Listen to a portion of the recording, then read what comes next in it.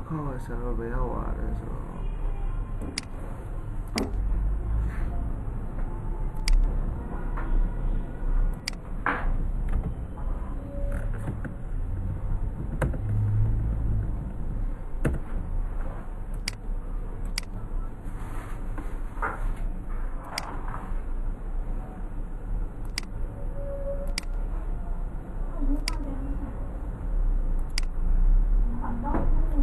So the man shopping gas service ma I took a malino. I took a madam as a roa, thinking the cool pure, mammy did. I think almost young air. Mash true and look. I go on the air, no air that was a family. When have your product or component of the ESMA, such a total cat quantity. Oh, cat quantity, so you're so much here, mammy. I don't air that. I did not even as a Lulomales, the product component is a quantity of lime, quantity of lime as a Saratima cats, so she here, no meter. When the cat goes up, Pama Mayila, the man so annotated like a dog for each day, so lotion over. I know the Mia de Pama Mayigel, so it was.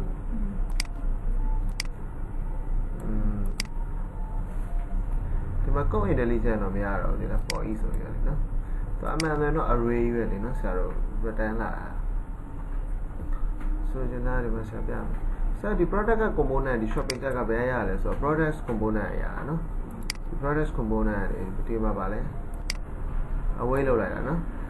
I got several with the caca, no? The caca are about Damian, so Kua, so collection a cat idea, Valley. Collection of items for several times no? Oh, value changes. So,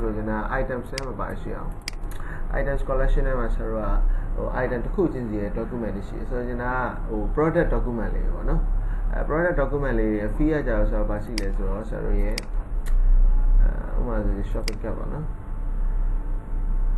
Shopping case is a shop, no?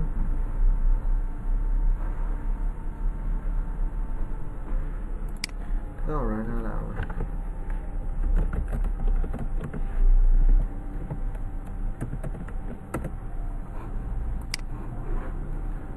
Other demands are the mother shopping car materials out, no? So, materials are random matic.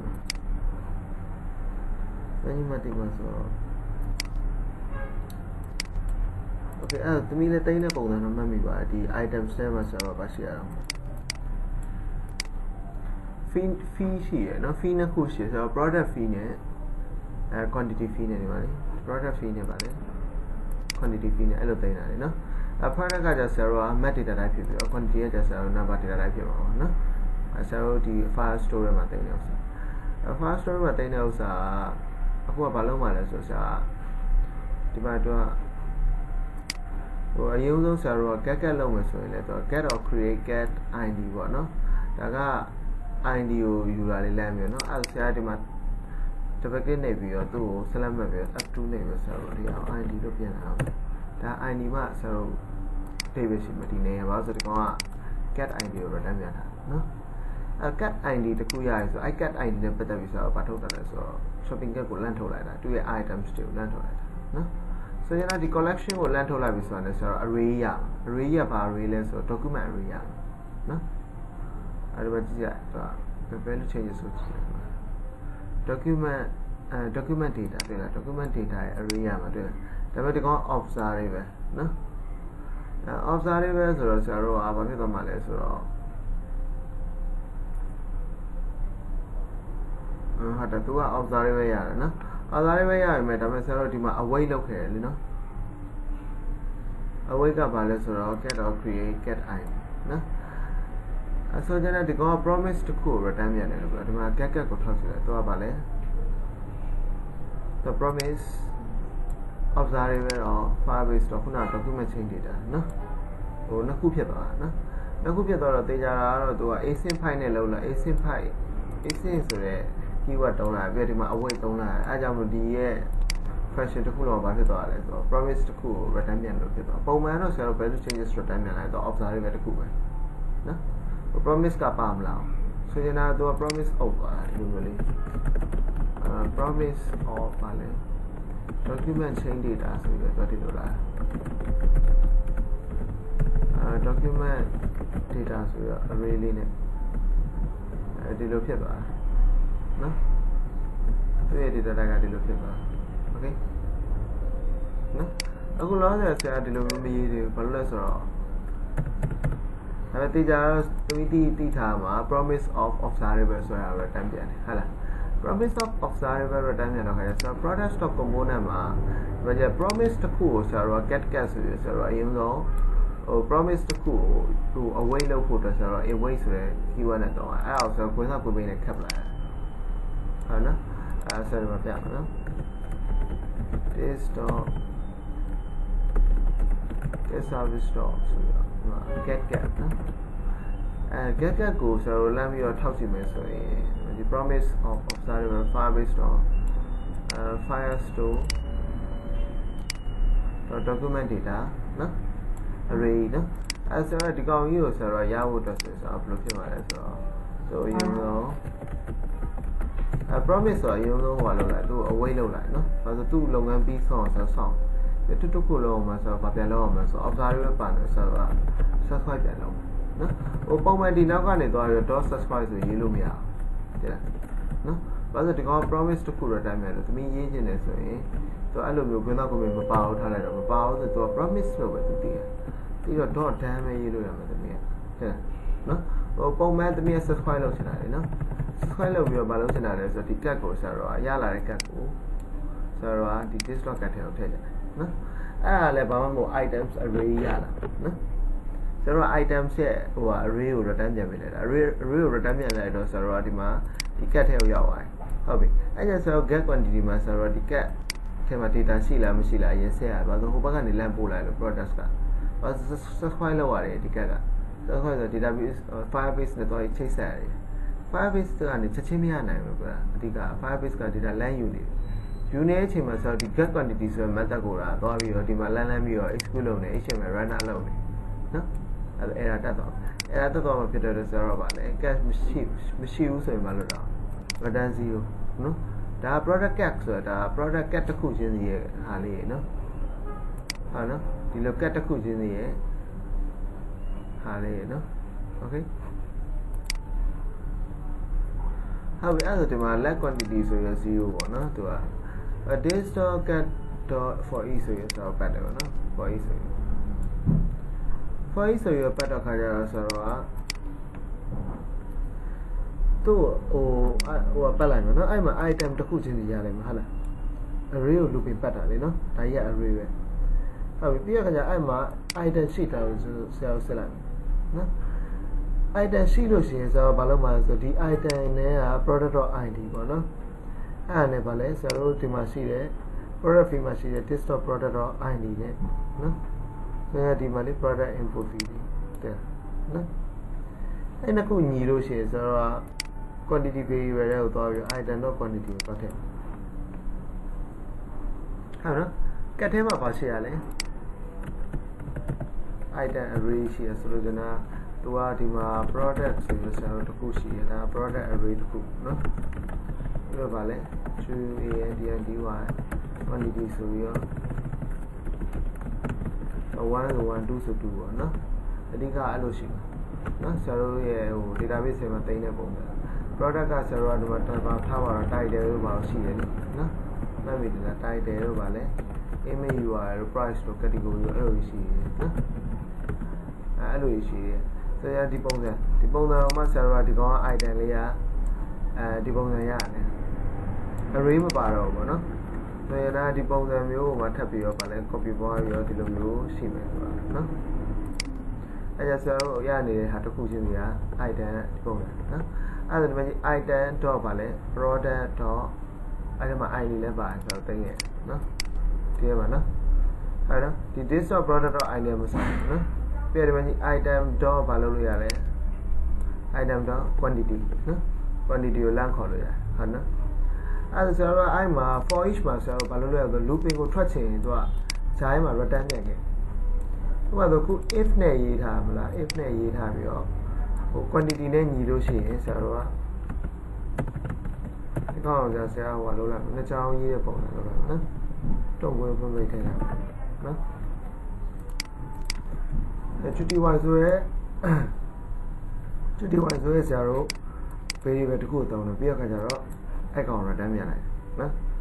အဲ့ကောင်တွေအဆုံးမှာလည်း PY looping ပတ်တဲ့အဆုံးမှာဟို quite ဟိုဆိုလိုချင်တာဟိုသူ့ရဲ့ shopping cart ဆရာတို့ database ထဲမှာရှိရဲ Firebase database ထဲမှာရှိရဲ product ကဆရာတို့ရဲ့ဒီမှာ render လုပ်နေတဲ့ဒီ product cart တွေပေါ့နော်အဲ့ product cart နဲ့မညီခဲ့ဘူးဆိုရင်ဆရာတို့ဘာလုပ်မှာလဲဟို quantity ကိုဒီတိုင်း return ပြန်နော်ဒီတိုင်း return ပြန်ဆိုတော့စစချင်းကလေးကဘာထည့်ခဲ့တာ0 return ပြန်0ထည့်ခဲ့ဆိုကြ0 return ပြန်ပေါ့နော်ဒီတိုင်းမှာ quantity က change သွားမှာလေနော်တွေ့လို့ရှိရင် quantity change သွားပြီးတော့ quantity ကို return ပြန်လိုက်တဲ့အချိန်မှာဒီ loop ကနေထွက်သွားတယ်ဒီ return statement ကြောင့် for each ကတော့ break statement သုံးလို့မရဘူးပုံမှန်ရိုး for looping က for looping နဲ့ပတ်မယ်ဆိုရင်သူက break statement သုံးလို့ရတယ်နော်ဟုတ်ပြီအဲ့ဆိုဆရာတို့ဒီမှာ add လုပ်ကြည့်အောင်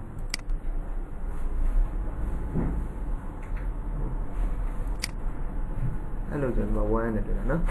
quantity ကပြတယ်နော်ဆိုရင်လည်းဆရာရဲ့ database ထဲမှာပါပြီးတော့ shopping cart ပေါ့နော် shopping cart ထဲမှာဆရာတို့ကဒီမှာဗာလဲဆိုတော့ဟုတ်တယ်ဒီကောင်က cat ကမရှိတော့ခါကျဒီကောင်ပြန်ပြီးတော့တိဆောက်တဲ့အချိန်မှာ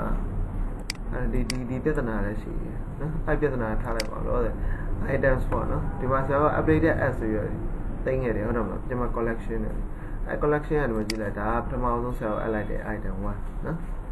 နောက်ထပ် item 2တက်အဲ့ကျတော့ item 2 add လိုက်တော့ဒီမှာ item ပါလဲ quantity 1နော်အဲ့ item ကိုဆိုတော့တစ်ထပ်တိုးလိုက်မယ်တစ်ထပ်တိုးလိုက်တော့ဆိုတော့ပါလဲ quantity 2ဖြစ်သွားတယ်နော်ဒါပုံမှန်ဆရာရေးထားတဲ့ add to cart ရဲ့ဟိုလောက်ဆောင်နေတဲ့အချက်နော်ဒီ add to cart လောက်ဆောင်နေတဲ့အချက်နော်ဟုတ်ပြီအဲ့ဒါဆိုတော့ဒီ product cart component မှာဆရာတို့ကခုလောတဲ့ဟို get quantity ဆိုတဲ့ method ကိုဆရာရေးလို့ရပါတယ်ဆိုတဲ့အတိတ်ပဲနော် okay get quantity ကိုရေးလို့ရပါဆိုဆရာတို့က display the number of shopping cart items in nap bar မှာဆရာတို့ပြရမယ်နော်ဟို nap bar မှာဆရာတို့ပြမယ်ဆိုတော့ဆရာတို့ကအရင်ဆုံးမလုပ်လိုက်လို့ဆိုတော့သူက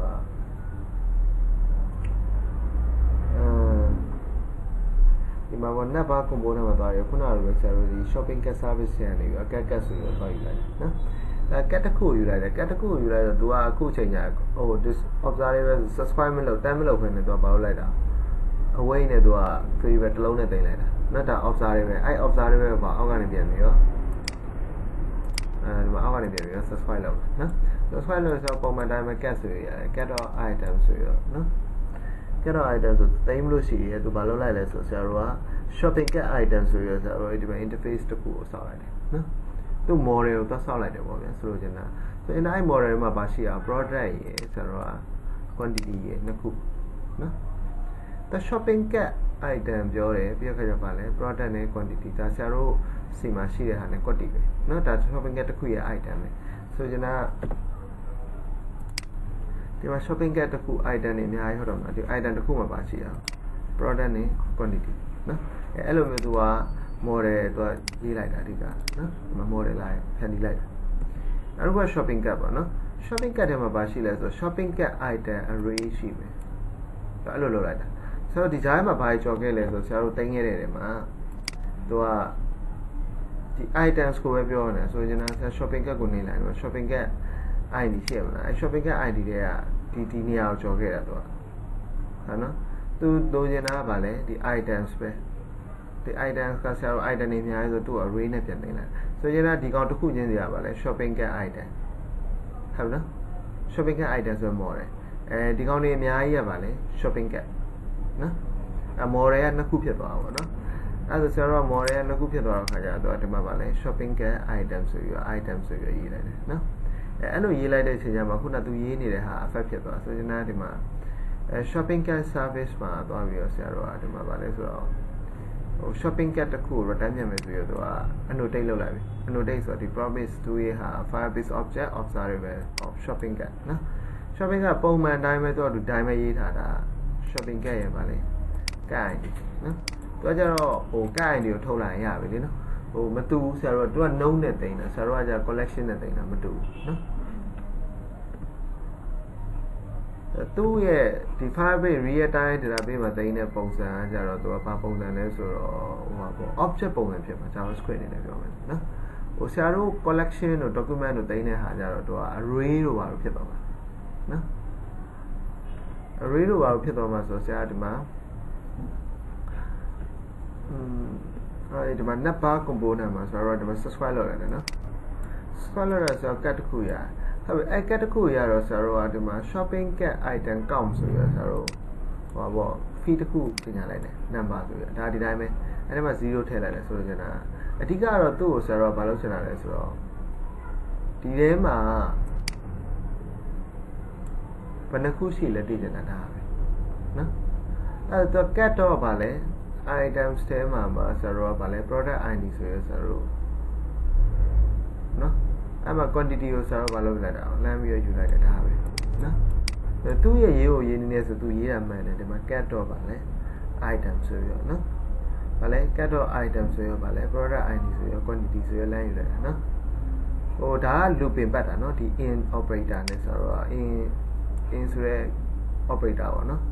in ဆို operator နဲ့ဆိုတော့ looping ပတ်တာဆိုရင်ဒီမှာ product id လို့ရေးထားတာဘာမှမဟုတ်အဓိကကသူက array ကိုပတ်တာဆရာတို့အရနေတဲ့ array ခုနကသမီးမြင်နေတဲ့ပုံစံဆိုဒါမျိုးပေါ့ရဲ့အဲ့မှာဒါက item တစ်ခုချင်းနေတယ်နော်ဟုတ်နော်ဆရာခုနကသမီးကိုပြပြပါရနော်ဒါက item တစ်ခုချင်းစီနော်အဲ့ item တစ်ခုချင်းစီကသူကဒီ cat items လို့ရေးလိုက်မှသူကရတာအဓိကသူကcat item လို့ရေးလိုက်မှသူဒီ array ကိုရေးတယ်လို့ဖြစ်တယ်သူကဒီ array တစ်ခုလုံးကိုရေးတယ်လို့ဖြစ်တာနော်အဲ့ဒီ product id ဆိုတာတော့ဆရာတို့ကဒီကောင်လေးတစ်ခုချင်းကိုပြောတာနော်အဲ့ဒါကိုတော့ looping ပတ်တယ် looping ပတ်တယ်ဒီကောင်လေးရဲ့ index ပေါ့ဆိုလို့ကျွန်တော် index ဆိုဆရာတို့ဒီ collection မှာတင်တဲ့ပုံစံဆရာတို့ကဒီမှာ0 index လို့ပေါင်းနေလားဒီကောင်ရဲ့ index ကပါလဲ number index က array က 1 index ပေါ့နော်အဲ့ဒီမှာပါရှိအောင်ထပ်ပြီး object ရှိရတယ်နော်ဒီကောင် index ဖြစ်ပါသေးလားနော်ဒီမှာ item ဆက်ပါလဲအဲ့လိုမျိုး index ကိုခေါ်ပြီး top quantity လို့လမ်းခေါ်လိုက်ဒီမှာပါလဲ shopping cart item count ဆိုရင်ဆရာတို့ထွက်ရဆိုရရှိတဲ့မြ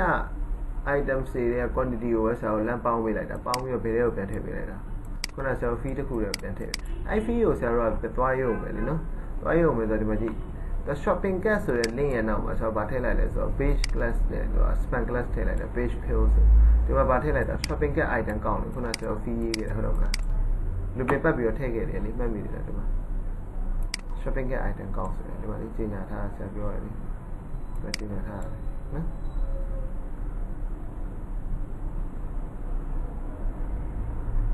okay အဲ့ဒါဆိုဆရာတို့အားရအောင်ထည့်ပြအောင်နော်တတိယကျတော့ဒီ get quantity ကခဏထားလာဆရာတို့အဲ့ဆိုရင်ဘယ်လိုသွားမှလဲဆိုတော့ဒီ net bar component ကိုသွားမယ်နော်net bar component မှာဆရာတို့ကဘာ service ကိုထည့်မှာလဲဆိုတော့ cat service ကိုထပ်ပြီး inject လုပ်ရအောင်ဆိုတော့ဒီမှာcat service ကိုဆရာတို့ယူသုံးမှာပေါ့နော် shopping cat service ပေါ့နော်shopping cat service ဆရာတို့ကဒီအောက်ကနေရောဘာလုပ်မှာလဲဆိုတော့ဆရာတို့က cat ကိုလမ်းပြီးတော့ယူမယ် cat ကိုလမ်းယူမယ်ဆိုဆရာတို့ကconstant ဆိုရယ်ဆိုတော့ခုနအတိုင်းပဲဆိုတော့ CRD cat ဆိုရယ်ဆိုတော့ဒီ variable လေးတစ်လုံး observable တစ်ခုရေးရယ်နော် AWAID await ဆိုရယ်ဆိုတော့ဗာရေးပါလေ this.get service.get cat ပေါ့နော်အဲ့တော့ဒီမှာ await ကဘာဖြစ်နေ error တက်နေဘာလို့လဲဆိုဆရာတို့က await expression မှာပါလေ within an async function နော် async function လို့ရ engine on လေးကိုလို့ရဆိုတော့ async function သွားလို့လိုက်အဲ့ဒါ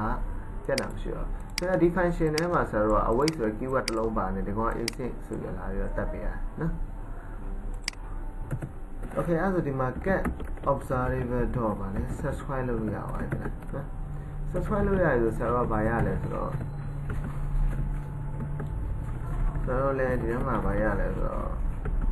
items တွေရတာပေါ့နော်အဲ့တော့ item က array နဲ့လာမှာလို့နော်ဟုတ်ပြီ items တွေရမှာဆိုဆရာဒီလိုမျိုးရေးလိုက်မယ်နော်ဟိုတော့ဝင်ဖွင့်ပေးတယ်ပေါ့ okay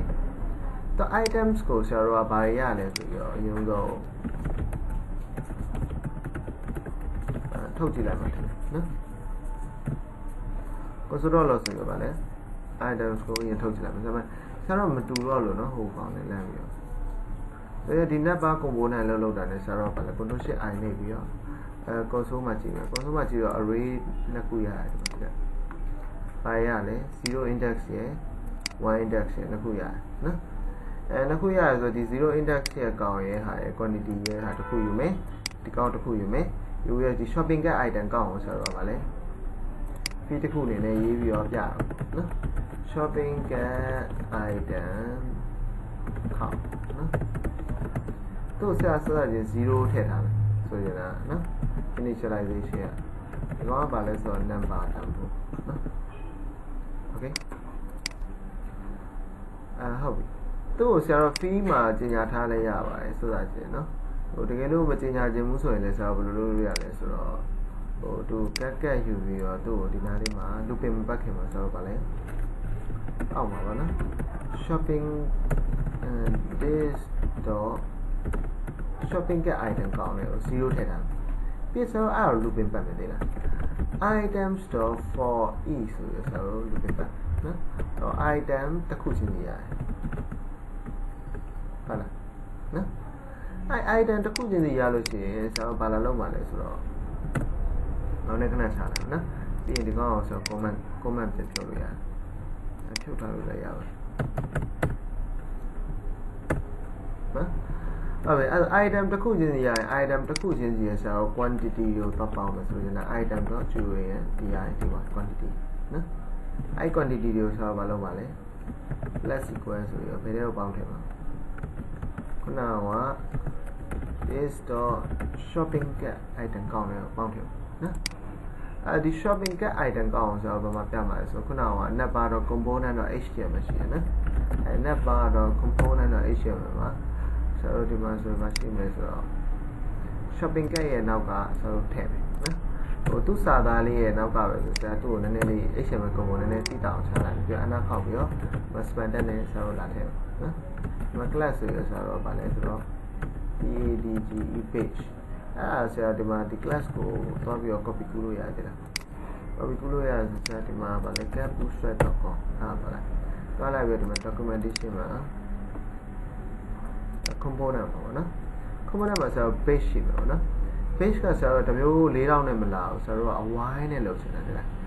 A wine and lotion of Kajar or the bill for a radius holder. The comment, that was the warning news that you have with the comment. Okay, the got an early to the wine. But I let more about the Sadaya to a little bit. No, Sarah can only rest or wine to him. This page I myself a lot him. Shopping item count. And what's here? What Tongu boy? What a cool tail line to Madela. Nakuna cool in my valley. Lego. Okay? No? Hello, Tanami to Batetomaro. Update the Wabas, the observable sound in Machida. So the observable tutorial Balona. Sound. Sound via Jamasara, Lubin Papa, Balona, Toby Arena. So you know, the Baka at Tucanin Island to have a tutorial update no more. This is the Rabina machine, the item tutorial, tutorial Piaule, whatever. Hello, Piaule, I made the items go as well with the tutorial Balona. The items collection with the like sound in them. You subscribe, no? Doesn't sound it, observe alone, no? The Napa component is observe alone. Observe alone, a dinner, a piano was the mandate and a piano, the mandate to have a taboo, piano, no? I have a 2,000. The Madame Dimasia, Wamalona, no? So tight annotation the photos, more than even sound like, no? More than even sound like, I'm more than sound.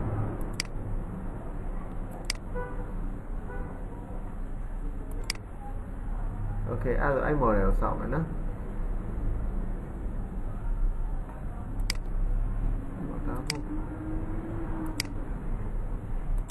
And the comfort. Now BY, no? And more at the cool summer, no? Creating a rich model, no? Retiring creating a rich model, no? model တစ်ခုစောင့်မယ်ဆိုသူ model စောင့်ပုံစောင့်နည်းပြောတာမနော်ဘာလို့ဆိုဆရာတို့ဟာနဲ့နည်းနည်းကွဲပြားလို့ဒါပေမဲ့တူတာတော့တူပါတယ်တူပါတယ်တိတ်တော့မတူပါဘူးသူကအဓိကဒီ model ကိုလေသူကခုနကသူ interface စောင့်ခဲ့ရမလား interface စောင့်ခဲ့ဒီ shopping cart ကိုသူလုပ်ခဲ့တာဒါရဲ့ shopping cart item array ဆိုရယ်သူဗာရေးခဲ့တာ items field လေးဟုတ်တယ်နော် interface ထဲမှာအခုဗာပြောင်းလိုက်ဆို class ပြောင်းလိုက်တယ်ဘာလို့ဆိုသူက item မှာ method တွေထည့်တယ်လို့ဆရာခုန get quantity ဆိုရယ်ရေးတဲ့ code ကဟိုပေါ့ shopping cart service တွေမှာဆိုရေးတဲ့ code ကတဲ့ shopping cart service နဲ့တော့မဆိုင်တဲ့လေနော်အမှန်ဆိုသူ့ model နဲ့ဆရာတို့ချိတ်ဆက်လိုက်ပြီဆိုရင်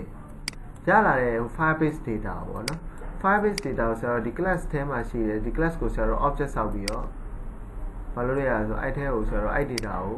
ထည့်ခဲ့နိုင်လို့ရှိရင်ဟုတ်နော်အဲ့ဒါဒီ class ထဲမှာဆရာတို့ application run နေတယ်များဒီ object ထဲမှာဆရာတို့ဒီ shopping cart object ထဲမှာဆရာတို့ကအဲ့ data တွေကအဲ့ cat data တွေကပါနေမှာဆိုအဲ့ cat data တွေကနေမှာဆရာ total item count ဆိုရင်ဆရာတို့ဘာလို့မှာဆို property ရေးပြီးတော့ဟိုထုတ်လိုက်လို့ရတယ်နော်ဒါဆိုရင်ဒီမှာဘာကိုဖြုတ်လိုက်လဲဆိုတော့ဒီကောင်ကဒီ shopping cart item count ဆိုသူထုတ်ထားတဲ့ code ကိုပေါ့နော်ခုနကဆရာတို့ဗာလဲ item shopping cart item count ဆိုသူထုတ်ထားတဲ့ဒီ code ကိုပေါ့နော်ဖြုတ်ပြီးတော့ဘာလုပ်လိုက်ဆိုဒီမှာလာပြီးတော့ copy ကူးလိုက်တယ် copy ကူးရဆရာတို့ဗာပြင်လိုက်လဲဆိုဒီမှာ let count ဆိုရင်သူကပြင်လိုက်တယ်နော် the this shopping cart item count ကိုတော့ let count ဆိုပြင်လိုက်ပြီးကျန်တာကပြင်ရမလို့ဒီမှာ return count ဆိုရင်မထပ်ထည့်လိုက်တယ်ဒီတစ်ချောင်းထပ်ထည့်လိုက်ဟုတ်နော်အဲဆရာတို့ကဒီ shopping cart ထဲကနေရောဘာလုပ်မှာလဲဒီ get total item count ဆိုပြီးတော့ shopping cart service ထဲကနေဟိုသွားပြီးတော့ယူစရာမလိုတော့ဟုတ်တယ်နော်ယူစရာမလိုတော့ဆိုတော့ဆရာတို့ကဘယ်လိုလုပ်လိုက်မလဲဆိုတော့ဒီမှာ shopping cart service.get ဆိုပြီးတော့ရှုပ်တော့ဟု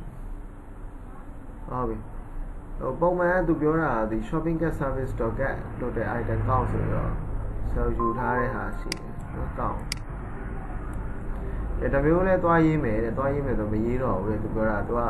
model တွေကနေပဲလုပ်မယ်ဆိုချင်တာဒီ model နဲ့ပဲဆိုတော့ Firebase ကလာတဲ့ data ကိုဒီ model ကနေ object ဆောက်ပြီးဆိုတော့အဲ့ object ထဲကိုဘာလုပ်မှာအဲ့ Firebase က data ကိုထည့်လိုက်တဲ့အချိန်မှာအဲ့ object ဆိုတော့အဲ့ object ဆိုတော့ဒီ class ပေါ့နော်ဒီ class ထဲမှာရှိတဲ့ဒီ method ကလည်းတော့လို့ပါလဲ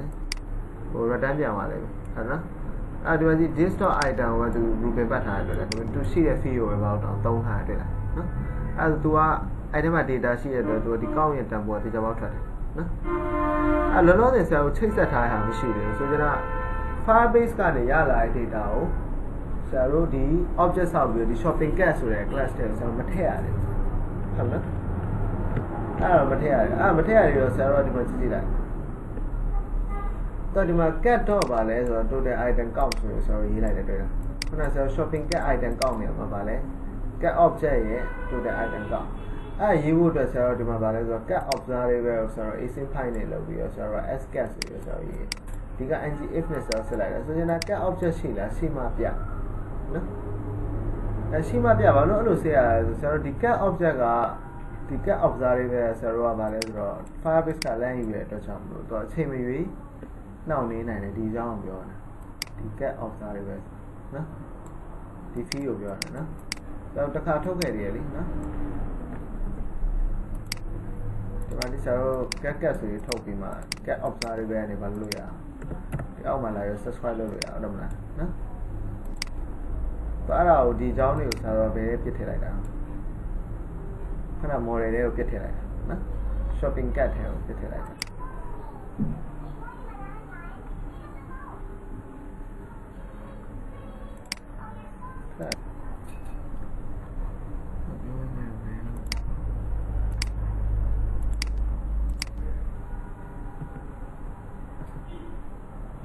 အဲ့ဒီမှာ cat.total item ကောင်းပြရချင်မှာဆရာတို့ခုနပြောလို့ Firebase ကနေဆရာတို့ပါလဲအဲ့ခုနကဆရာတို့ရဲ့ model နဲ့ဆရာတို့ကမချိတ်ဆက်ရတယ်သိလားအခုဆရာတို့က Firebase ကရလာတဲ့ data တွေကိုဆရာတို့ကကုတ်နဲ့ရေးပြီးတော့အဲ့ Firebase ကရလာတဲ့ data ကိုပဲမလုပ်တာလဲဆိုတော့ဟိုလက်ပြီးတော့သုံးတယ်ဆရာတို့ဒီတော့ interface တွေဆောက်ခဲ့ရမလားအဲ့ interface ဆောက်ခဲ့ဆိုတော့အလကားမဟုတ်ဒီ Firebase ကရလာတဲ့ data format တွေကိုဆရာတို့က code intelligent ပေါ်ခြင်းလို့မလုပ်တာသူ့ကို type annotate type ကိုသွားသတ်မှတ်လိုက်တာဒါပဲရှိတယ်ဆိုရင်အဲ့ဘေးကနေပြီးတော့သူ့ရဲ့ fee ပေါ့ fee တစ်ခု variable တစ်ခုပြီးအဲ့ variable fee တွေကိုဆရာတို့ကပါလဲ land view data type ko land mi tat mat da be so jana ai di model de ko data land ထည့်တာမဟုတ်သေးဘူးအခုကဒီ model တွေကို data land ကိုထည့်ရမယ် shopping cart class တွေကို land ထည့်ရ land ထည့်ရမှာဖြစ်တဲ့အတွက်ကြောင့်မို့ဆရာတို့ကဒီမှာတော့မထည့်ရတယ်လို့တွေ့လားဒီမှာမဖြစ်နေတာဘာမှမပေါ်ဘူးဖြစ်နေတွေ့လားနော်ဒါပေမဲ့ तू အသေးအတန်စစ်ခဲ့ရနော်ဒီမှာနော်ဗာလဲဆိုတော့ cat observable ရှိရောမရှိလား तू error တက်မှဆိုလို့တခါရယ်စစ်ခဲ့ရတယ်နော်စစ်ခဲ့ရဆိုတော့ cat observable ဆိုတော့အဲ့ဒါအဆင်မပြေဘူးဆိုဆရာတို့ဒီမှာကြည့်လိုက် तू ကpromise တခုပေါ့ observable of shopping cart ပေါ့နော်အဲ့ဒါကို तू ကဒီမှာ तू new shopping cart ဆိုပြီး तू တခု return ပြန်မရတယ်တဲ့လားဟိုပုံမှန်ရင်တော့ဆရာတို့ဒီနားလေးမှာ तू က database ကလာတဲ့ဟာပဲအဲ့အောင်မှာဆရာတို့က map operator ကိုသုံးပြီးဘာလုပ်တာလဲဆိုတော့ observable ဆိုတော့ तू က map operator ကိုသုံးပြီးတော့ shopping cart ဆိုတဲ့ object တခုကို return ပြန်ပေးလိုက်တယ်နော်ဆိုရဒီမှာကျွန်တော်ဘာလို့ရတယ်ဆိုဆရာတို့ကဒီမှာ x တခုပေါ့နော်သူကကြတော့ x.item ဆိုရဆိုတော့ land ထည့်လိုက်တာအဲ့ဒါ self constructor ရေးမှမရတဲ့ဒီ shopping cart class ထဲမှာအဲ့ကြောင့်သူက error တက်တယ်နော်အဲ့ဒီမှာသူကရေးလိုက်မယ်သူကဘာလဲဆိုတော့ဒီမှာ item ဆိုရဆိုတော့ဘာလဲ shopping cart item array နော်ဆိုရင်အဲ့ items က shopping cart item array ဖြစ်မှာအဲ့လိုရေးလိုက်ဆိုတော့ error မတက်တော့ error မတက်တဲ့ဆရာတို့ကဘာလဲ2ဆိုပြီးတော့ပေါ်သွားတယ်နော်ဆရာတို့ကအဲ့လိုလွယ်လွယ်ကူကူရပါမယ်ဆိုတော့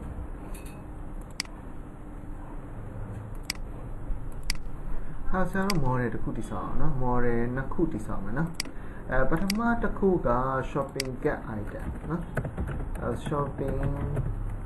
cart item နော် .ts ပေါ့ okay အဲ့ရကိုဆရာ export လုပ်မယ်သူကလည်း class ပဲနော်ဆိုရင်ဒီမှာ shopping cart item ပေါ့နော်ဆရာတို့ interface လို့မလုပ်တော့သူ့ကိုဟိုဆရာတို့ဘာ class ပဲလုပ်မယ်နောက်ပိုင်းညလည်းပြန်ပြင်ရမှာမလို့နော်ပြန်ပြင်ရမှာဆိုသူထဲမှာဆရာတို့က method တွေပါပါမှာ okay fee method အခုလောဆယ်ဆရာတို့ shopping cart item ဆိုရဆရာတို့ရေးမယ်ရေးပြီးတော့ဒီ shopping cart item ထဲမှာဘာရှိလဲဆိုဆရာ constructor နဲ့ပဲတစ်ခါရေးမယ်ဆိုရင်လည်းသူ့ public fee နဲ့ပဲအရင်ဆုံးရေးလိုက်မှာနော်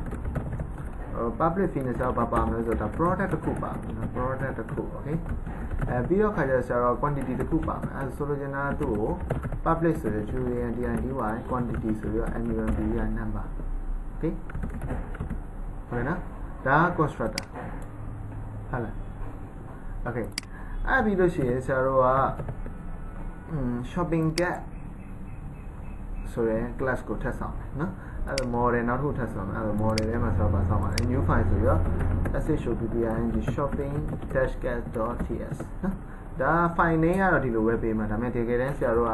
can make case ပေါ့ basket case နဲ့ပေးနော်အဲ့ export class ဆိုရဆရာပါလေ shopping-cart class နော်အဲ့ဒါမှဆိုတော့ဘာ fee ရှိလဲဆိုတော့ item ဆိုတဲ့ fee ရှိတယ်အဲ့ဒါဘာလဲဆိုတော့ခုနက shopping cart item ရဲ့ array နော်ဟာလား okay အဲ့ဒီဆရာတို့ကဒီဘာလဲဆိုတော့အခု netbar.component မှာဆရာတို့ကဒီ code ပါနော်ဒီ code ကဒီ get quantity လောက်တဲ့ code ကဆရာတို့ဘယ်ထဲကိုလာထည့်မှာလဲဆိုတော့ဒီ shopping cart ထဲကိုလာပြီးတော့ထည့်မယ် shopping cart ထဲကိုလာထည့်မယ်ဆိုတော့ဒီမှာ get ဆိုရောtotal items count ဆိုရယ်နော်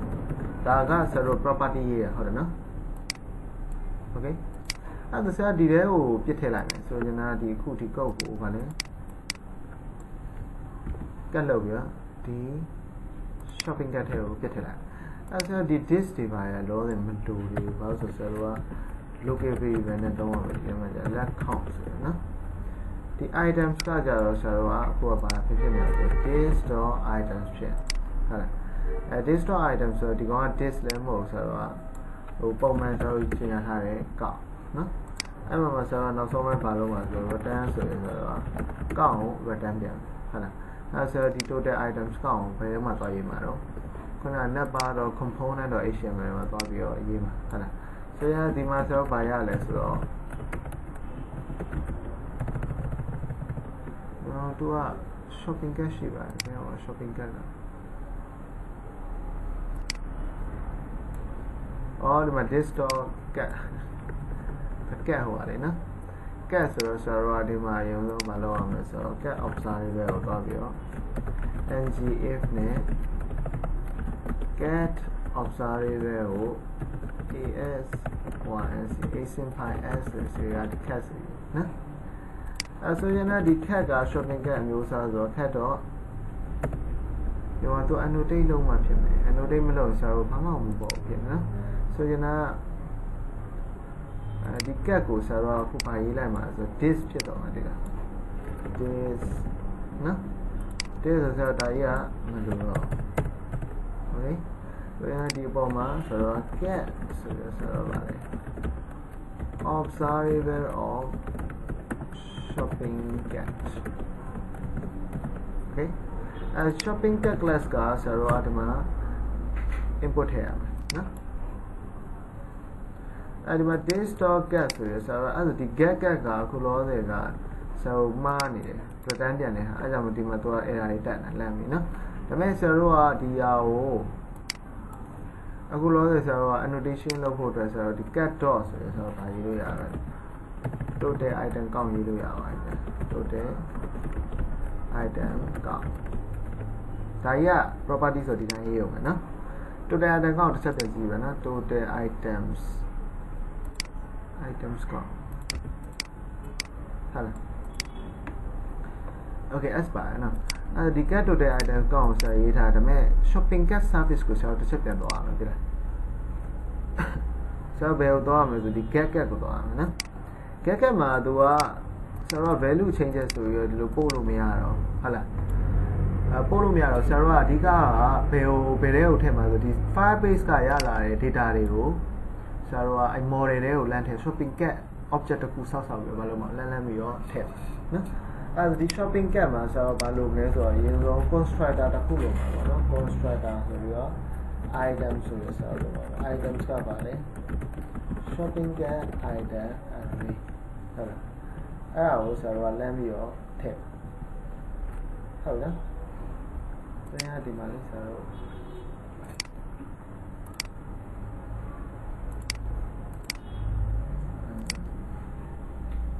public item ဆိုတော့ဒီ constructor နဲ့ပဲဟိုရေးလိုက်တယ်ဆိုပုံစံဖြစ်သွားပါတော့နော်ဟိုသူ့ကိုဒီလိုရေးလိုက်တာပေါ့နော်အဲဒီကောင်ကတော့လေ comment ခံလာတာဟင်ဆိုရတာ constructor တစ်ခုဒီထဲမှာတော့ဘာမှတော့မရေးပါဘူးတူတော့ပဲနော်ဟုတ်လားthe feed တစ်ခုကိုဒီတိုင်းပဲရေးလိုက်တာပေါ့နော်အခုရေးလိုက်ပြီဆိုတော့ဆရာတို့ဒီ cat total item count နဲ့ဆိုတော့ရောက်ဖို့အတွက် shopping cat service မှာဆိုတော့ဒီ value changes မဟုတ်တော့အခုကဟိုလောက်တော့မှာဆရာတို့ဗာလဲsnapshot changes ဆိုတာ okay နော်snapshot changes လုပ်ပြီးဆိုတော့ dot ဆိုတော့ဘာလို့မှလဲဆိုတော့ type ပါနော်pipe နဲ့ဆိုတော့ map operator နဲ့ဆိုတော့ပြောင်းတယ်နော် map map operator အခုဆရာ import လုပ်လိုက်ပြီနော်ပေါ်မှာဆိုတော့ဒီ map operator ဒီနော်သူ့ကိုဆရာတို့ကအဓိကသူက snapshot changes နဲ့လုပ်တယ်ဆိုတော့ဆရာတို့က observable of ဆိုရယ်ဆရာတို့ရမှာလေဆိုရင်တော့ observable item array တခုရမှာဟုတ်တော့မလားitem array ကိုဆရာတို့ကဘာ return ပြန်ပါတယ်ဆိုတော့ shopping cat အနေနဲ့ return ပြန်မှာဆိုရင်က item array ကိုဆရာတို့က x အနေနဲ့ဆရာတို့ရေးလိုက် u ရဲ့ return ဆိုရယ်ဆရာတို့က u data type ကိုပြောင်းပြတာနော် shopping cat ဆိုရယ် return ပြန်အဲ့ဒီမှာဘာထည့်ပေးမှာဆိုတော့ x ကိုထည့်ပေးမှာ okay ဒီနေရာမှာအဲ့ချိန်ကျ return ရေးပြမလို့ဒီတိုင်းပဲနော်အဲ့မှာသူတိုက်ရတာတက်တယ်တွေ့လား x ကိုဆရာတို့ဘာလုပ်ပြင်မှာလဲဆိုတော့ x ကိုဆရာတို့ annotate လုပ်လာမှာ any ဆိုတော့အဲ့ဒါသူကအဲ့ဒါမတက်တော့ဘူးနော်ဟိုဒီကပြောချင်တာဒီမှာ x ကဆရာတို့ရနေတဲ့ဟာဒီမှာထောက်ကြည့်လိုက်သူကဘာလဲဆိုတော့ document chain action နဲ့ firebase.firestore.document data အဓိက document data ရဲ့ array ကိုရနော် document data ရဲ့ array လို့ဒါရဲ့ပြောမယ်ဆိုရင်မှားမယ်အဲ့တော့ document chain action ရတယ်သူက generate type ဖြစ်လို့သူက firebase.firestore.document data အဲ့တစ်ခုလုံးရဲ့ array အဲ့ array ရဆရာတို့ဘယ်လို့မှမ accept ဘူးတဲ့ shopping cat item array နဲ့လုံးဝမ accept ဘူးနော်မ accept ဘူးတဲ့ဟာပြောတာ shopping cat item ဆိုရင်အမျိုးအစား array နဲ့ဘယ်လို့မှကိုမ accept ဘာလို့လဲဆိုဆရာတို့ဒီ collection ကနေ snapshot changes နဲ့ထုတ်လိုက်ရင်တနည်းနဲ့သိတာပဲဒါဟိုဆရာတို့က အဲ့ဒီမှာပါလာမယ်ဆိုဒီ items collection တွေမှာဆရာတို့အဲ့ရဲ့ document ID တွေကိုဆွဲထုတ်လို့ရတယ်ဟုတ်တယ်မလားနော်ဒီ document ရဲ့ပါလေ ID တွေကိုဆွဲထုတ်လို့ရမယ်ပြီးတော့ဒီဘက်က data ဆိုလို့ရတယ်ဟုတ်လားဆိုရင်တော့ तू က item.payload.id item.payload.data နော်အဲ့လိုတွေရအဲ့ဒီထဲမှာဒီ x ထဲမှာလည်း object ကလည်းဆရာတို့ကရိုးရိုး object ကြီးမဟုတ်ဆရာအရင်ဆုံး console.log နဲ့ x ကိုပြလိုက်မယ်နော် console.log နဲ့ဆရာတို့က x ကိုပြလိုက်မယ် x ကိုပြလိုက်မယ်ဆိုဒီမှာ expect ထောက်ကြည့်အောင်ဒီထဲမှာဆိုရင်ဆရာတို့ဒီတွေ့လား type address ဆိုရတွေ့လား payload ဆိုရတွေ့လားအဲ့ payload ထဲမှာဆရာတို့ပြန်ရှိရတယ်နော်သူအဓိက array ပဲဒါမဲ့ပါလဲ object ကြီးထဲမှာဆရာတို့လိုချင်နေတာဓာတ်ရိုက်ကြီးမရှိဘူးဒီ payload ထဲမှာရှိတယ် payload တောင်မှဒီ payload ကိုမှထပ်သွားရတယ်ဟုတ်တယ်မလား payload ထဲမှာ dot ထဲမှာရှိတယ်ဟုတ်နော် dot ထဲမှာ id ဆိုရတစ်ခုရှိရပြီးတော့ data ဆိုရ method တစ်ခုရှိရ okay data method ကတော့ဒီထဲမှာရှာခြင်းအဲ့လိုရှာလို့မရဘူးဆိုတော့ဟုတ်ဒီ prototype တို့ကတော့ document snap ထဲမှာဒီမှာ data နော်အဲ့ဒီမှာရှိမယ် document snap ထဲမှာဒီမှာ data ရှိမယ်နော်ဒါပေမဲ့ဒီ data function ဖြစ်တဲ့အတွက်ဆရာတို့ကသူ့ရဲ့ definition ပဲတွေ့ရအောင်ဆိုရင်လည်းသူ့ရဲ့ data ကိုတွေ့ရမှာမဟုတ်ဘူးနော်အဲ့လိုကြီးရမှာပဲအတိတ်ပဲအဲ့လိုကြီးရမှာဖြစ်တဲ့အတွက်ကြောင့်ဆရာတို့ကဒီမှာပါလဲ x ကို access any ဆိုတာနော်ဒီမှာ new ပါလဲ shopping cart နော် shopping cart ကိုမှ x ကိုဒီတိုင်းထည့်လို့မှာ as any ဆိုရင်လည်းသူ့ကိုဆရာတို့ကခုနကဆရာခုန consumer ပြနေတဲ့ဟို array ပေါ့နော် array ကမှာ type တွေ payload တွေအဲ့ဒီပါတဲ့ဟာတွေဆရာမလုပ်ပြတာ any ဆိုတော့ kit ထည့်လိုက်နော်အဲ့ဒီ any ဆိုပြီးတော့ kit ထည့်လိုက်လေ any ဆိုပြီး kit ထည့်လိုက်ပြီးတော့ဆရာဘယ်လိုရောက်သွားလဲ shopping cart item တွေကိုရောက်သွားတယ်နော် shopping cart item တွေကိုရောက်သွားတယ်ဆိုတော့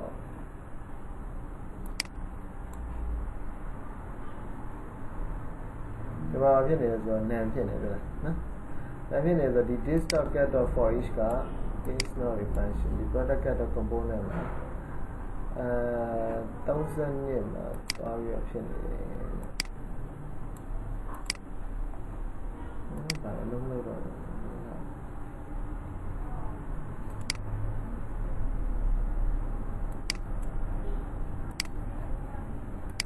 လုံးလိုက်မယ်နော်ဆိုတော့ဒီကောက်အောင်ဆရာဖြတ်လိုက်မယ်နော်ကဲဒီကိုဖြတ်လိုက်မယ်ဖြတ်ပြီးတော့ဆရာတို့ဒီ delete all document ကိုဆရာတို့ delete မဟုတ်ဒီဘက်ကနေဖြတ်လိုက်မယ်နော်ဒီ items တွေရှိရ delete document ဆိုတော့ဒီမှာ shopping cart ရပါလေ shopping cart id တခုကိုဖြတ်လိုက်ဖြတ်ပြီးတော့ကျွန်တော်ဆရာ run လိုက်မယ်ကောက်ပြီနော်ကောက်ပြီး run လိုက်ပြီမယ်ဆိုတော့ error တော့တက်သေးတာပဲerror က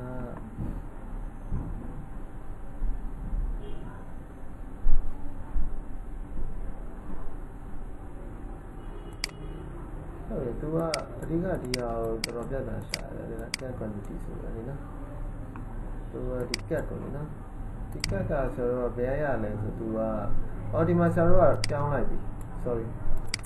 သူကဘာလုပ်လိုက်တာနော် new shopping cart ဆိုရဆရာတို့ကပြောင်းလိုက်ပြီ data ပြောင်းလိုက်ပြီနော် data ပြောင်းလိုက်ဖြစ်တဲ့အတွက်ဆရာဒီ net bar မှာဟိုအတဲအတန်မှာဖြစ်နေတာအဲ့ဒါတက်နေနော်ဆိုရင်ဒီ cat observer ပဲနေဆိုတော့လမ်းယူလို့ဒီ cat ဆိုရလေcat ကဒီကောင် cat observer ပဲရတာ observer ပဲတော့ observer ပဲဒါပေမဲ့ observer off ဘာဖြစ်နေအောင် shopping cart ဖြစ်နေနော် shopping cart ဖြစ်နေတော့ခါကျတော့လ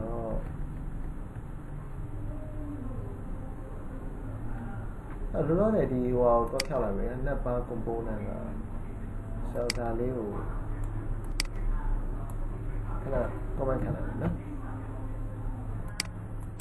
ဟုတ်ပါဒါရနေလို့တော့product component မှာလား sorry ဒီမှာဆိုတော့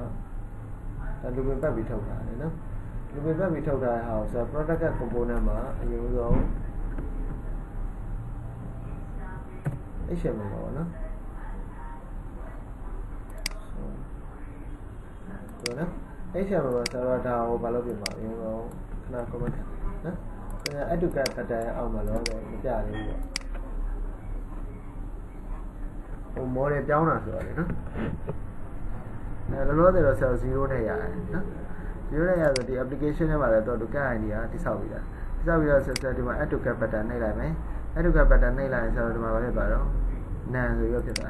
not in a body that I feel. I was shopping caca, below there, so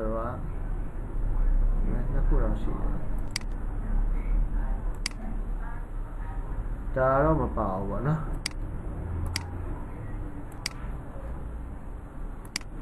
Adimavana. A shopping caca, Saradima items, Shimena. Items could satellite data, one. To application and refresh paying with all do Bapina. The Rema Totorio, Sarah, Totorio, Tisao, no? Tisao only Maho, so better Totorio 10. The database there, the updated affiliate the items collection of mobile.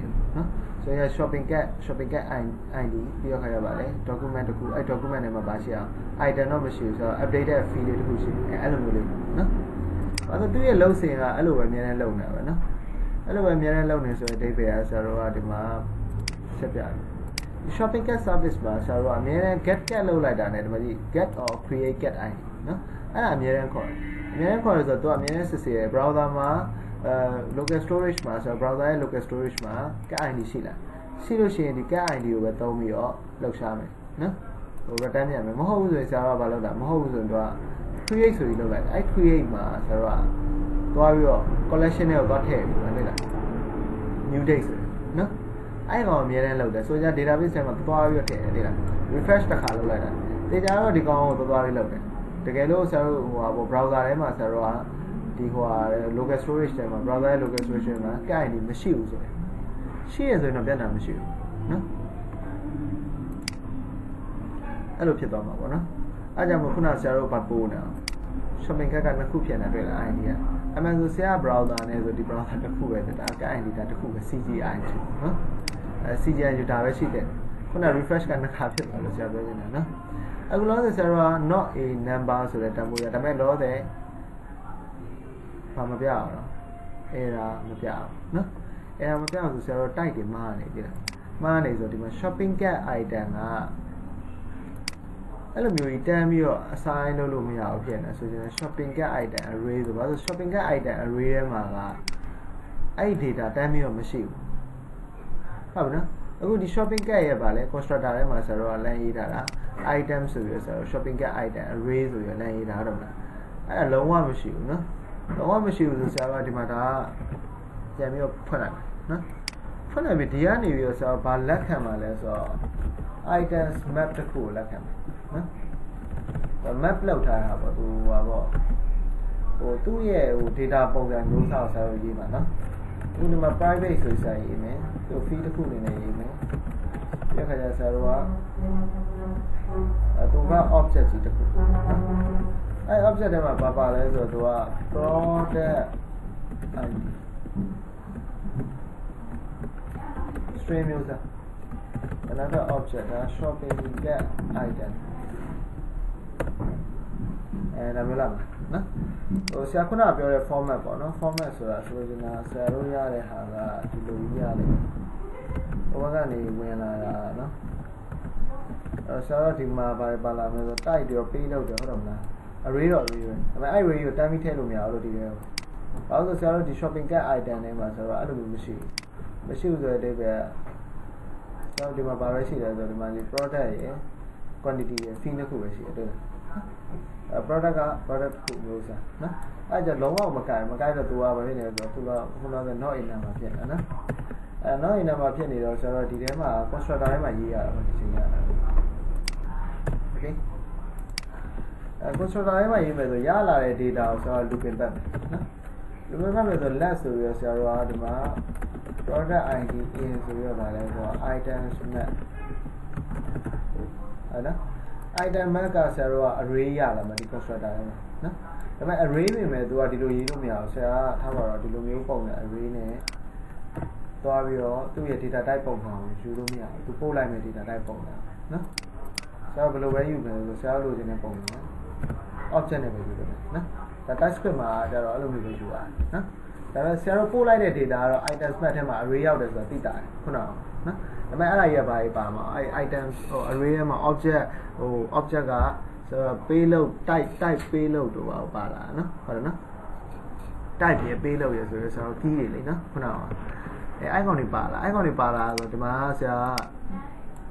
a ပုံမှန်ဆိုတမီးတိထားတမီးတိမှာဒါဟို product id ဆိုပြီးတော့ဗာလဲ s string ဆိုရဆိုဒီလိုရေးမှာပေါ့နော်ဒါ annotate လုပ်တာဒါပေမဲ့အဲ့မှာအဲ့လို annotate လုပ်လို့မရဘူးနော်အဲ့လို annotate လုပ်လို့မရဘူးဆိုဒါ object ကဆရာတို့ကဒါပုံမှန်ကဒီလိုပဲပေါ့နော်ဒါပေမဲ့ဒီကောင်ကိုဆရာတို့ကဘာမျိုးစားလဲဆိုတာဖော်ပြခြင်းတော့ခါကြတော့သူ့ကိုမလုပ်လိုက်တာတော့ string ဆိုရသူ့ကို4000ခွဲနဲ့ခတ်လိုက်ဟိုပုံမှန် object ရေးနည်းနဲ့တူပဲလို့ပြောတာဒီကောင်က key ဒီကောင်ကဗာလဲ value နော်ဟို value ကတော့ဆရာတို့ shopping cart item ဆိုရဆရာတို့ဒီ items map ထဲမှာဆရာတို့ထည့်ပြန်တာအဓိကပုံစံနော်ဟို तू ကပေးတဲ့ပုံစံကြအဲ့လိုမဟုတ်ဘူးဆရာတို့ရှုပ်ချက်တွေခန့်နေတာဗာလဲ type တွေရော key တွေက payload တွေရောနော် payload တွေဆိုဒီ items map ထဲမှာဆရာတို့လူပဲပတ်လိုက်တယ်ဒါပေမဲ့ဒီ product id ဆိုတာလောလောဆယ်ဆရာရေးထားတာအမှန်ဆို product id တော့မဟုတ်ပါဘူး index ပါနော်ဆိုရင်တော့သူ့ရဲ့ array ထဲမှာဆိုတော့ object လေးတဲ့ number index နဲ့လာအဲ့ဒါဆိုတော့ဘယ်လိုထုတ်လို့ရတော့မနေ့တော့လည်းသမီးကိုပြောခဲ့တယ် items map ရပါလဲ index ဆိုပြီးဆိုရေးလို့ရတယ်လို့ပြောခဲ့နော်အဲ့ဒါဆိုသူ့ရဲ့ object တစ်ခုချင်းစီရလိမ့်မယ် object တစ်ခုချင်းစီက item လေးဟုတ်လားအဲ့ item လေးတွေကိုဆရာလောလောဆယ် constant နဲ့ဆရာတို့ရေးထားတယ် constant သုံးတယ်ဆိုတော့ဆရာတို့ဒီ item ပြင်လို့ရလို့ပြောတာတခြား developer နော်ဟို lucky one နဲ့သုံးရင်ပြင်လို့ရတယ်နော်သူက code ကဒီအောက်ထဲမှာဆက်ရင်နော်ဟုတ်ပြီဒီ items map index ကို s ဆိုတော့ any ဆိုပြီးဖြစ်ထည့်လိုက်သူ annotate လုပ်လိုက်တာပါ any ဆိုတော့နော် any လို့ annotate မလုပ်ခင်မှာသမီးကိုဘာလို့ annotate လုပ်ရလဲဆိုတော့ကြားမယ်ဒီမှာ item လေးကိုဆရာတို့ထည့်တော့မယ်နော် item လေးကိုထည့်တော့မယ်ဆိုဆရာတို့ကဘာလုပ်မှာလဲဆိုတော့ this.item ဆိုတဲ့ array ကိုဆရာတို့ပြစ်ထည့်မယ် push method နဲ့ဆိုတော့ပြစ်ထည့်ဒါ array ပဲလေဒီ item array တွေကိုဘာလုပ်မှာတော့ပြစ်ထည့်ပြတဲ့ချိန်မှာဆရာတို့ကဗာလဲ shopping cart item array မလားဟုတ်တယ်မလားအဲ့ဒါဒီ array ထဲမှာပါရှိတယ် shopping cart တစ်ခုချင်းစီပြထည့်ရမှာ item တစ်ခုချင်းစီပြထည့်ရမှာအဲ့ဒါဆရာ new နဲ့ဆရာတို့ကဗာလဲသူ့ကို shopping cart item object တစ်ခုကိုစောင့်တယ်ဟုတ်လားအဲ့ဒီမှာဆရာ parameter ဘယ်နှခုပါလဲ product ပါတယ် quantity ပါတယ်နော် product ရဲ့ quantity ရဲ့ဆိုတော့နောက်တော့ဗာသိမ်းဖို့လိုတယ်ဟာနောက်တော့သိမ်းဖို့လိုတယ်ဆိုတော့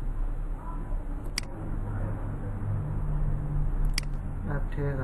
model တွေမှာဟို model တွေမှာ service ကိုတော့shopping cart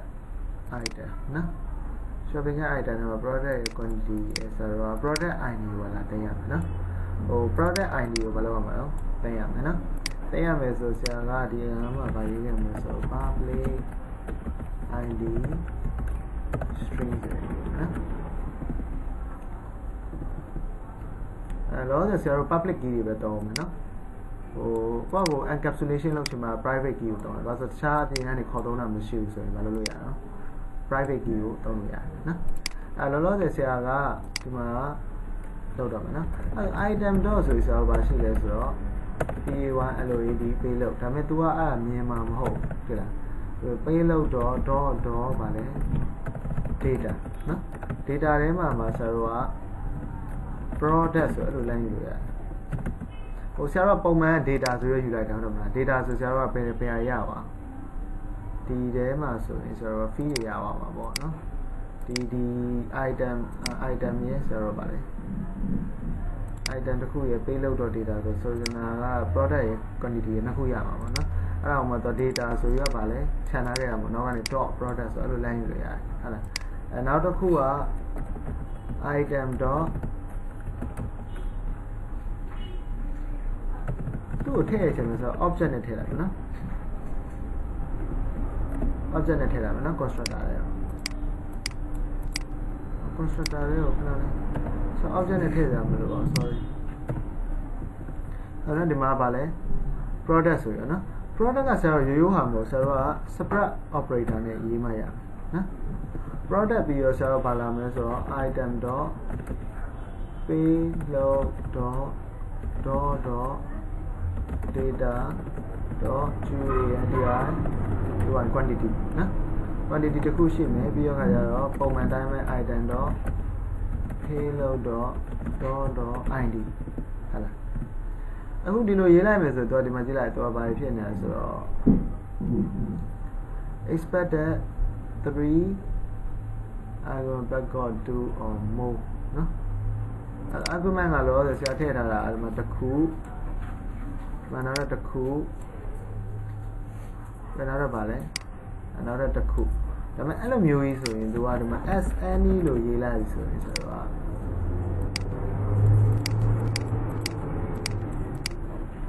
နောက်ပါတော့မော်ရတစ်ချက်တော့ကြည့်အောင် shopping cart နော်ဟုတ်ပါဒီကောင် new shopping cart item လေဒါ item တော့ pay တော့ data တော့ product ဆိုဒီတိုင်းမရေးလို့ရ data တော့ဗာလဲ quantity နော်ဒါကဗာလဲဆိုတော့အဲ့တော့ product တော့ Firebase ID product တော့ ID လို့လည်းရေးလို့ရပါတယ်ဆိုတော့ ID ကိုသိမ်းရလို့နော်ဒါမှမဟုတ်လည်းဆိုတော့ရိုးရိုးပဲလုပ်လိုက်ရတယ်လားနော်အဲ့ဆိုဒီ product ကဒီတိုင်းမျိုးသိမ်းလို့ရတယ် okay နော် separate operator မလို့တော့နော်အဲ့တော့ဒီ object ကြီးတစ်ခုလုံးဘယ်ထဲကိုသွားထည့်ရလဲဆိုတော့ဒီဆိုတော့ shopping cart item ရဲ့ဒီ product ဆိုတဲ့ object တွေကိုတိုက်ရိုက်သွားထည့်ရနော်အဲ့ဒါမျိုးသူက separate မလို့ဘာလို့ဆိုတော့ data လို့ရေးတာမဟုတ်တာဆိုတော့အတိအကျရေးရလေ product ဆိုရနော်ဒီကောင်ကတော့ ID ကတော့အခုလောဆယ်ဆိုတော့ဘာပို့လိုက်တာလဲဆိုတော့ဒီ shopping cart ကနေ items collection ကိုပို့လိုက်တဲ့အတွက် items ရဲ့ဆိုတော့ဒီ array ထဲမှာဆိုတော့အဲ့ဒါပါပြီးသားဟုတ်လားနော် document ID ကပါပြီးသားလို့ပြောကြတယ်သူ့လိုမျိုးကြီးဆိုတော့ product ထဲမှာ ID ဆိုတော့ဆွဲထုတ်စရာမလိုဘူးလို့ပြောတာနော်ဆိုတော့ဆွဲထုတ်ထားမှန်တယ်ဒါပေးလို့တော့ dot ပါလေ document ရဲ့ ID လေနော် items collection ရဲ့ပါလေ document ရဲ့ ID အဲ့ ID ကလည်းဆိုတော့ product ID ပဲမဟုတ်လားဆိုတော့ product ID ကိုဆိုတော့လိုသေးရလို့ပြောတာနော်အဲ့ကြောင့်မို့ဆရာလမ်းပြီးတော့ထည့်လိုက်တာဒါအဲ့ဆိုဒီမှာကြည့်ကြည့်အောင်သူ့ကိုဆိုတော့ကြည့်ကြည့်အောင်နော်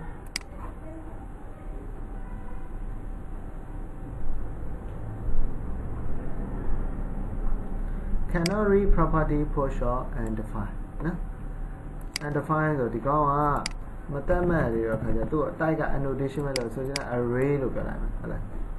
array လို့ပြောလိုက်ရင်ဒီကောင် cannot read property push ကိုဆိုရ push ရဲ့ဟာကိုသူနားမလည်ဘူးဖြစ်နေဆိုတော့ဒီ data type ကဒါက array ဟုတ်လားမဟုတ်လားသူမသိဘူးဖြစ်ဒီမှာ1ဝင်သွားတယ်နော်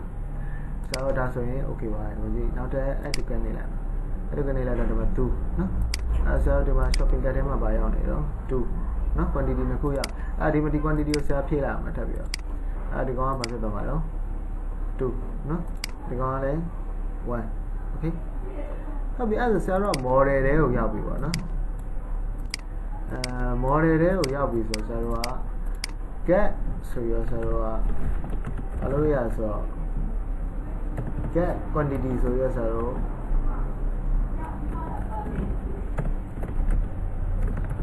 method ကိုလာပြီးရွှေ့လို့ရတယ်ခုနကဆရာတို့ဒီဟိုမှာဖြစ်နေတာ number component မှာဖြစ်နေတယ်ဥစ္စာနော် number component မှာဖြစ်နေတဲ့ဟောလမ်းပြီးတော့လာပြီးဖြည့်မယ်နော် number component တော့ ds ပေါ့နော်number component တော့ ds ပါဆိုရှာလာဆိုရင်ဒီနေရာမှာဆရာတို့ sorry product ကမှာတော့မှာ product ကတော့ပေးလိုက်product ကတော့ component တွေပါလေနော်ဆရာတို့ဒီ get quantity ဆို method မလိုတော့သေးလားအဲ့ဒါဆရာတို့ကဒီ model နဲ့ပဲလောက်ရှာရမယ်ဘာလို့ဒီ model ကနေပြီးတော့ get quantity ဆိုတဲ့ဟာအလောက်ကသူ့အလုပ်ပဲဆိုရင်ဟို product တစ်ခုချင်းစီရဲ့နော် product တစ်ခုချင်းစီရဲ့ဆိုဒီမှာဆရာတို့ကဘာရေးလိုက်မလဲဆိုတော့သူ့ကို product တစ်ခုချင်းစီရဲ့ဟာကိုလိုချင်တဲ့အတွက်ကြောင့်မလို့ဆရာတို့ကဒီမှာနော် import လဲလုပ်လိုက်တယ်နော် product ကဒီမှာ product တစ်ခုကို parameter နဲ့လက်ခံပြီးဒီထဲမှာလောက်ရှာလိုက်မယ်ဆရာတို့ return ဆိုပြီးတော့သူ့ quantity တစ်ခုကိုထုတ်လိုက် product တစ်ခုချင်းစီရဲ့ quantity ကိုလိုချင်တာဒီစင်ကြနော်အဲ့ဒါဒီ product က component မှာဒီ get quantity ဆိုတဲ့ဟာကြီးကမလိုတော့ဆရာတို့ကနော်ဘာဆရာတို့က data ရနေပြီလား data ရနေပြီဆိုတော့ဆရာတို့ကဒီခုနကတော့ပြောရပါလေ product က component တော့ html ပေါ့နော်အဲ့ html မှာဆရာတို့ဒီမှာရေးတဲ့အချိန်မှာဒီ get quantity ကဆရာတို့ဟိုဒီကနေပဲရတဲ့ဟာပဲဖြစ်ရနော်တော့ပါလားဘယ်နော်အဲ့ဒါဆရာတို့ဒီ product ကတော့ component တော့ ds ထဲမှာဘာရလဲဆိုတော့အခုလောဆယ်က cat ဆိုတဲ့ဟာရတယ်နော် the get ကနေဆိုတော့ land မျိုးပြန်ပြီးယူ get တော့ဘာဖြစ်တော့မှာတော့ get quantity ဖြစ်သွားမယ်ဆိုရင် get ရှိလားရှိရင်ဘာဖြစ်သွားမှာ get တော့ get quantity ဒါမဲ့ဆိုတော့ product ထည့်ပေးရမယ်နော် product တစ်ခုချင်းစီရဲ့ပါလဲ quantity နော် product တစ်ခုချင်းစီရဲ့ quantity ဆိုဆရာတို့ကြည့်ကြည့်အောင်ဒီမှာနော်အဲဆိုဘယ်လိုယူလို့ရမလဲဆရာတို့ဒီမှာဘာရှိလဲဆိုတော့ item ရှိမယ်နော် item ရှိမယ်ဆိုတော့ items က shopping cart item ဆိုရင် shopping cart item တစ်ခုဆိုတော့ product တစ်ခုလို့ပြောလိုက်နော်ဟို product တစ်ခုလို့ပြောရမယ်ဆို shopping cart item တွေမှာ quantity ရောပါတယ်ရပါတော့နော်ပြီးတော့ဘာရှိလဲဆိုတော့ array နော် array ဆိုဒီ item ရှိရ array ပြောဆိုရင် shopping cart item အမျိုးအစား array နော် shopping cart item အမျိုးအစား array ဆိုတော့သူ့ကိုဆရာတို့က looping ပတ်ပြီးတော့ဘာလုပ်ရမလဲဆိုတော့ထောက်အောင်ဆိုဒီမှာ let 2ty ဆိုရဆိုတော့0ဆိုထားခဲ့မယ်နော်0လို့ထားခဲ့ရဆိုတော့ဘာလုပ်မှာလဲဆို this.items.for each သူ့ကိုဆရာတို့က looping ပတ်မယ် item တစ်ခုချင်းစီရမယ်နော်ဘာလုပ်မှာလဲ looping ပတ်မယ်နော်ဒါ array ကိုဘာလုပ်တာတော့ looping ပတ်တာအဲ့တေချာတော့ဆရာတို့က item dot ဆိုရရေးတဲ့အချိန်မှာဒီမှာတွေ့လား id ရှိတယ် product ရှိတယ် quantity ရှိတယ်ဒါတွေကဆရာတို့ annotate လုပ်ထားတဲ့အတွက်ကြောင့်မို့ quantity ဖြစ်သွားဒီမှာဘာလဲ shopping cart item array လို့ annotate လုပ်လိုက်တာတွေ့လားနော်ပြီးတော့ဒီမှာလည်းထည့်လိုက်တယ် new shopping cart item ဆိုရဆရာတို့ကထည့်လိုက်တယ်ဒါမှ shopping cart item နဲ့မှာလည်းတကယ်လေဒီသုံးခုရှိတယ်ဒီ fee သုံးခုရှိ id ရယ် product ရယ် quantity ရယ်ဆိုရနော်ဒီ id ကတော့တကယ်တမ်းကျတော့ဆရာတို့ဒီမှာတော့ထည့်ကြတော့မလိုပါဘူးဘာလို့ဆိုဒီ product ထဲမှာဆရာတို့ id တင်ခဲ့တော့တိတ်တော့မလိုဘူးသိလားနှစ်ခုပဲတင်ရင်လည်းအဆင်ပြေတယ်ဟိုသမီးကြိုက်လို့တင်ဆိုလို့နေတာနော်အခုလောဆယ်ဆရာတို့ကဒီမှာ item တော့ပါလဲproduct.id ပေါ့ဒါမှမဟုတ်လည်းဆရာတို့ item.id ရဲ့ကောင်းတယ်ဘာနဲ့ညီတဲ့ချိန်ကြရနော်product.id နဲ့ညီတဲ့အချိန်ကြရင်ဟုတ်လားဒီဆရာတို့ pass လုပ်လိုက်တယ် parameter pass လုပ်လိုက်တယ်ကောင် if ဆိုရနော်ညီလို့ရှိရင်ဆရာတို့ return ဆိုရဆရာတို့ဗာပြပါလေ return မဟုတ်ဆရာတို့သူ့ကိုအဲ့လိုရေးလို့မရအောင်သူကအဲ့လိုရေးလို့မရ tuty နဲ့ကိုရေးထည့် item.quantity ကိုဆရာတို့လုပ်ရမယ်နော်ပြီးရတယ်ဆရာတို့ကif block ထဲမှာပဲဆရာတို့လုပ်မှာ return ဆိုရ tuty return ရတယ်ဟုတ်လားတော့ return ဆိုတန်းရေးလို့မရဘူးဒီနားလေးမှာတရားနော်အဲ့ဒါ return မပြအောင်ဒီပါလဲမသိအပြည့်နောက်ထပ်ဘာလို့မှာ return tuty မှာထပ်ပြန်ဆိုရဒီ for loop ကဆရာတို့ကစစ်ရင်းနဲ့တွေ့သွားပြီဆိုဆရာတို့ကနောက်ထပ်ပြီးတော့အကုန်လုံးကို looping မပတ်ဘူးတွေ့လား items ထဲမှာရှိသမျှ items တွေအကုန်လုံး looping ပတ်တာခဏခဏမပတ်ဘူးလို့ပြောတာတဘောပေါက်လားဒီဟာလေးကိုရဖို့အတွက်ဒီ add to get pattern အောက်က quantity ဆိုရဆရာတို့အဲ့လေးပြဖို့အတွက်အဲ့လိုမပတ်ဘူးနော်ဟိုနည်းနည်းပဲပတ်မယ်ဆိုရင်ဆရာတို့ item နဲ့များလာမှာလေဟုတ်နော်များလာရင်ဆရာတို့ break လုပ်ဖို့အတွက်ဆရာတို့ကဘယ်လိုရေးလိုက်တာတော့သူ့ကို return ဆိုရ tuty ကိုရေးလိုက်တာဒီ if ထဲမှာကိုထည့်ရေးထားတွေ့လားဟိုတို့ညီလို့ရှိရင်နော်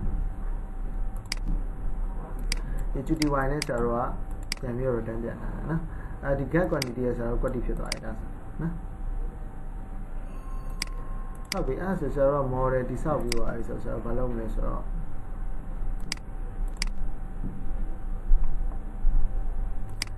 total item ကောက်လိုက်ရဆိုတော့ shopping cart page ကိုတိဆောက်နော်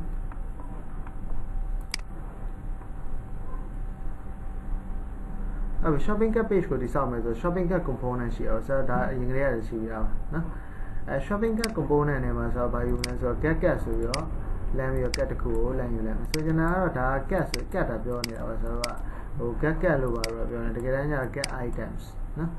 items တွေကို land ယူလိုက်တာအတူတူပါပဲဆိုရင်ဈေးချင်းတောင်းထဲမှာ item တွေပဲရှိမှာပေါ့နော်အတိတ်ပဲအဲ့ဒါဒီမှာ get observable ကိုသူကယူထားတယ်ဒါကပုံမှန်ခုနကရေးရတဲ့ဘာမှတိတ်မထူးမထားဘူးအဝိတ်ရဲ့ a စစ်နော်အဲ့ဒီ get observable ကိုယူပြီးတော့ဒီ get observable နဲ့ shopping cart ဆိုရဆိုတော့ shopping cart တော့ component တော့ html မှာပထမစချင်း h1 တက်နေဆိုတော့ခေါင်းစဉ်တက်လိုက်တယ်နောက်တစ်ခုကကျဆရာ engine container လေးရေးတယ် engine container ထဲမှာပါရေးလိုက်ဆိုတော့ engine if နဲ့ဆရာကခုနကတော့ annotate လုပ်လိုက်တယ်ဗျာ get observable ဆို async file နဲ့ဆရာတို့ပါလဲ cat ဆိုရနော်နာမည်ပေးလိုက်တယ်သူ alias လို့အဲ့ဆိုတော့ဒီအောက်ထဲမှာဒီ engine container ထဲမှာဒီ cat ဆိုရတောက်လျှောက်သုံးလို့ရတယ်ဒီအောက်ထဲမှာဟုတ်နော်အဲ့အောက်ထဲမှာဆရာပါရေးမယ်ဆို you have ဆိုရပါလဲ get.total item ကောင်းအောင်ဆရာရေးပြီးတာဟုတ်တယ်မလား items in your shopping cart နော်ဆရာအဲ့လေးရေးရအခုကဆရာ shopping cart component ကိုတော့ကြအောင်နော် shopping cart component or Typescript file point now maybe you know shopping cart component or HTML file point now as a user gone in the shopping cart and of course our paragraph here no paragraph here so Pomar or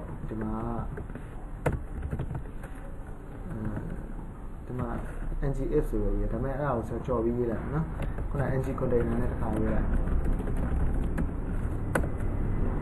paragraph goes so NGF so you so you do that as a got to put in like you no now tell us how to no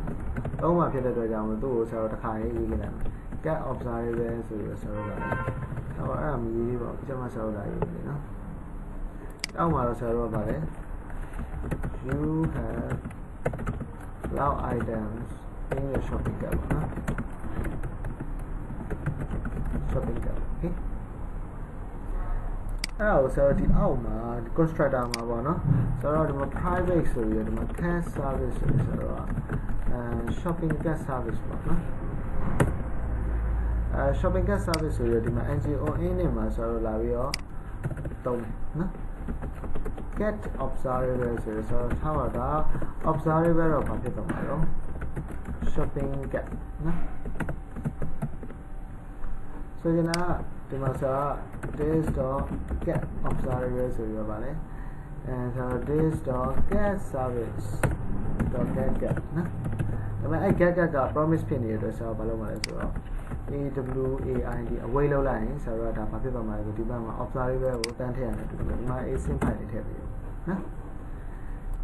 so you know the car I service to Kana you don't know so you know shopping cart the cool losing so get good and let me use you no as they now she item at the high Sibia so the cat fashion don't win so you tie you can sell more in exchange of your years or you come okay as I said NGO index so the call you like the by units of your cat observable as so S1 A6 so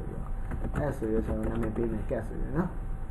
let me be so you have block items so the my email get those to the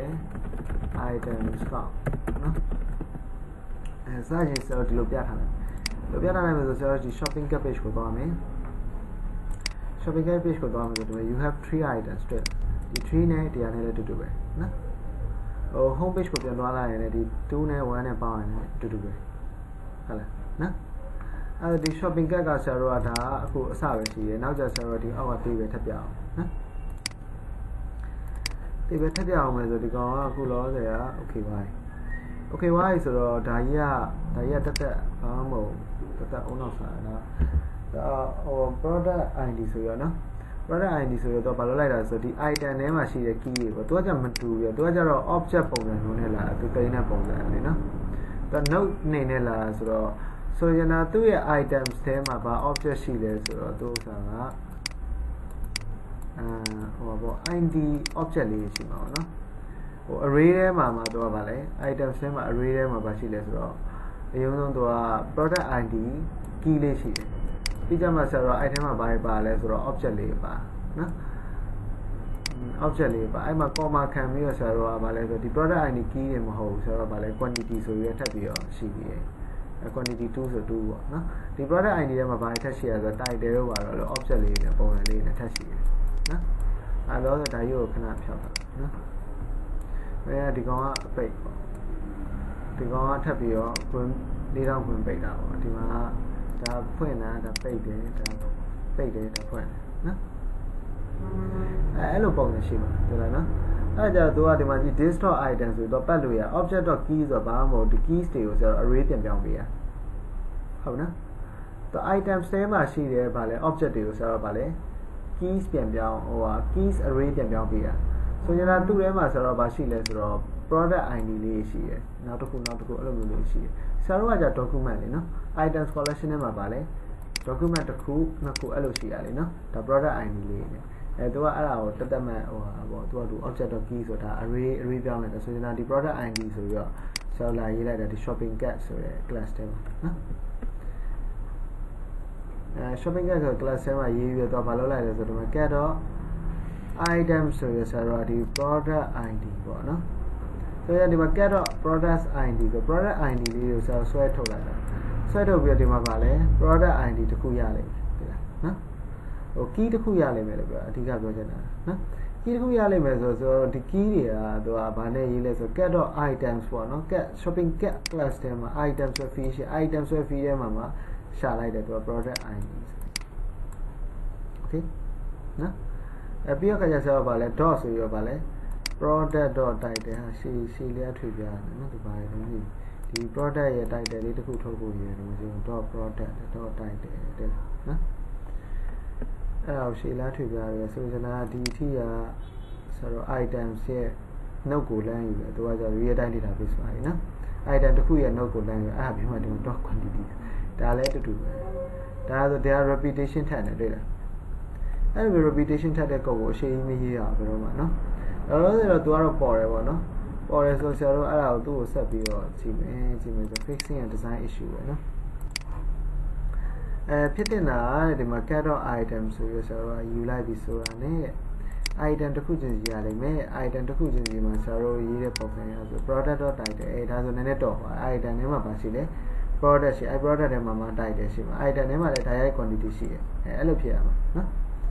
အဲ့ဆရာတို့ product ရဲ့ quantity ရဆိုပြီးဆရာတို့ရေးမယ်ဟုတ်တယ်နော်ပြီးတော့ဒီ cat ကိုဆရာတို့ကလမ်းပြီးတော့ယူမယ်ဟုတ်လားဒါပေမဲ့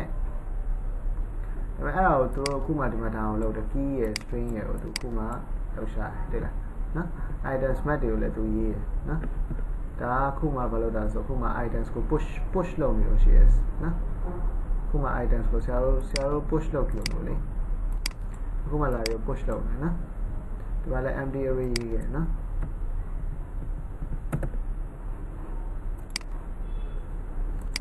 ဒါကတော့ total price ကိုပြရပါ total price ကိုမပြခင်မှာဆရာတို့ဒီအောက်ကနေပြီးတော့ table ဆိုရဲဆရာတို့ရေးလို့ရတယ်ဒီလား dot table ပေါ့နော်အဲ့မှာဆိုတော့ဘာရှိလဲဆိုတော့ t hash ရှိတယ်tr ရဲ့ပြီးခဲ့တဲ့ th ပေါ့နော် th ကဆရာတို့ကဘယ်နှခုရှိမလဲဆိုတော့ပုံမှန်အလွတ်တစ်ခုထားနေအလွတ်တစ်ခုထားနေတော့ဒီလိုပေါ့ product ရဲ့ quantity ရဲ့ price ရဲ့ဆိုရနော်လောတဲ့ product နဲ့ quantity နဲ့ဆိုတော့အရင်ထုတ်ကြည့်အောင်နော်အရင်ထုတ်ကြည့်အောင်ဆိုရင်ရော product TID1 quantity ရဲ့ပြီးတော့ price ပေါ့နော်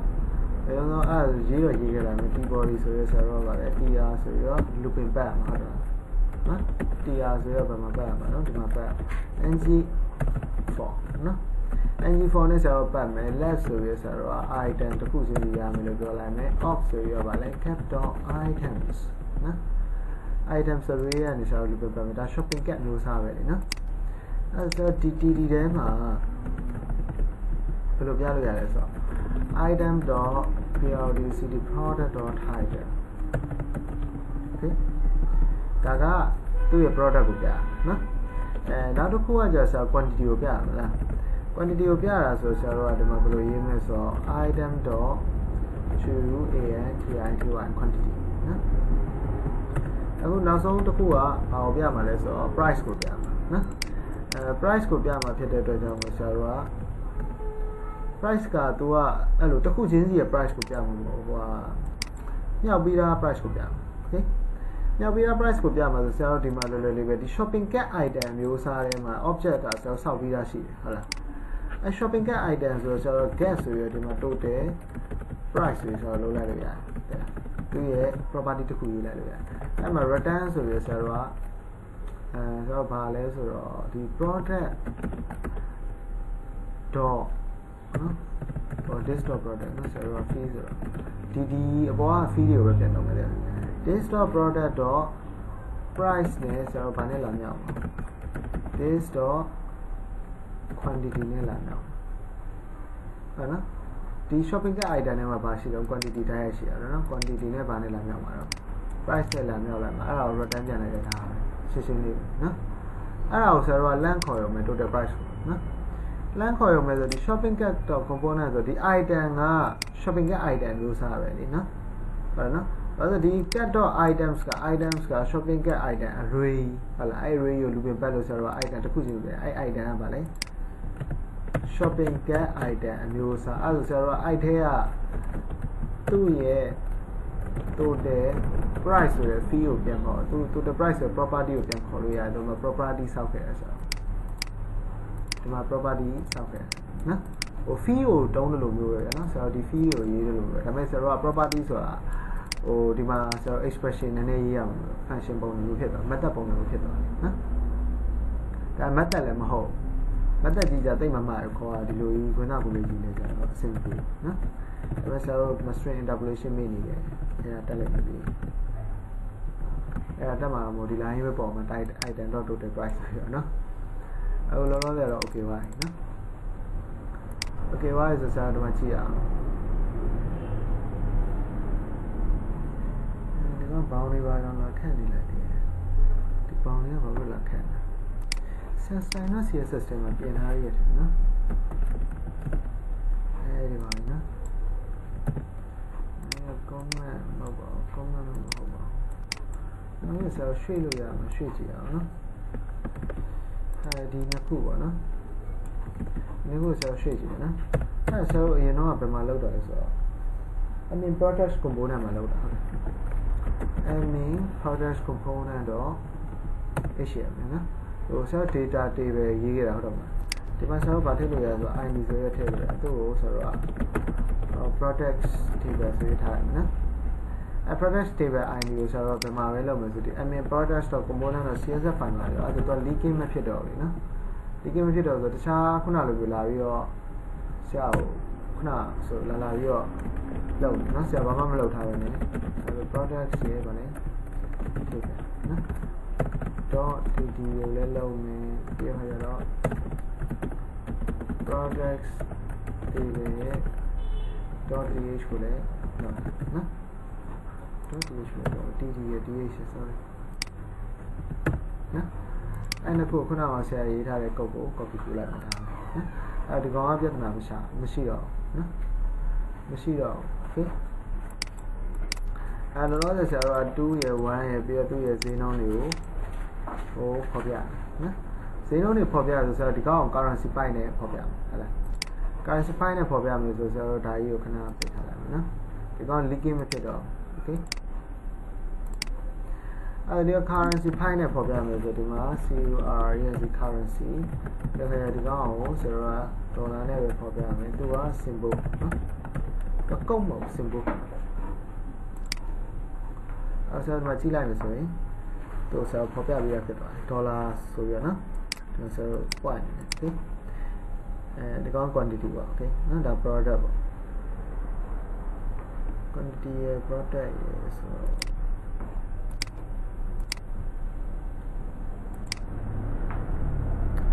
အဲ့ဒါဆိုတော့ total price ကိုပြရတဲ့ဟာလဲဆိုတော့ပြီးသွားရဟုတ်တော့မလားနော်ပြီးသွားပြီဆိုတော့ဒီမှာ refactoring the extension product quantity component နော် product quantity component တကိုဆိုတော့စောင့်မယ်နော် product quantity component တကိုဆိုတော့ဘာလို့စောင့်တာလဲဆိုတော့ဒီဟိုပါပေါ့နော်ဒီမှာ add to cart မှာဆိုတော့ဆွဲပြီးတော့ထုတ်တော့ဆိုရင် add to cart button ကိုပြရင်ပြမပြဘူးဆိုခုနကလို plus minus button လေးနဲ့ဆိုတော့ဒီအောက်မှာစတော့က add to cart ရဲ့ဟိုပါပေါ့နော်ဒီဆိုတော့ home page မှာပေါ့ဒီ add to cart အောက်ကနေဆိုတော့ quantity လေးပဲပြခဲ့တယ်ဟုတ်လားဟုတ်တော့ဒီအောက်မှာတကယ်ပြရင်ဒါဒီဘက်မှာ minus sign ဒီဘက်မှာ plus sign ဒီကြားမှာ quantity value ကိုပြတယ်နော် product quantity value ပြအဲ့ကြဆိုတော့သူ့ကိုဘာလုပ်လိုက်လဲဆိုတော့အခုကတခုအနေနဲ့သူ့ကိုဆွဲထုတ်လိုက်မယ် component တခုအနေနဲ့ဆွဲထုတ်လိုက်မယ်နော် plus sign နေလိုက်နေ့ရဆို ng generate component ဆိုရဆိုတော့ဗာလဲ product quantity quantity product quantity component အနေနဲ့ဆွဲထုတ်လိုက်နော်product quantity component အနေနဲ့ဆွဲထုတ်လိုက်မယ်ဆွဲထုတ်လိုက်ပြီးဒီမှာ selector ကိုပြင်လိုက်တယ်နော် selector ကိုပြင်လိုက်ပြီးတော့သူကဒီမှာလာပြီးတော့တိဆောက်တယ် ng template ဆိုတော့နော်ဒီမှာ row no getter ဆိုရအဲ့ဒါဆရာမတိဆောက်ရတယ်ဒီမှာဒီဟုတ်တာမတိဆောက်ရတယ်လေကျော်လုံးအကြည့်ပါရနော် total quantity ဆိုရ or total price down to piala, so I have a get out total price. The cat object and total price could be on you got it, or there also that generally local. Generally local means a shopping cat could be about a shopping cat him as the total item count yavi, quantity yavi, the product could be a quantity, the other cat cool so items got no a cat cool ye total price to your property. Okay. We get the cool ye total price or Sarah below so the count of move Sarah. You have a young so the price paper. Also to the price to you and a no? But to the price. The item dot is a quantity mode of price paper. No? To do well, no?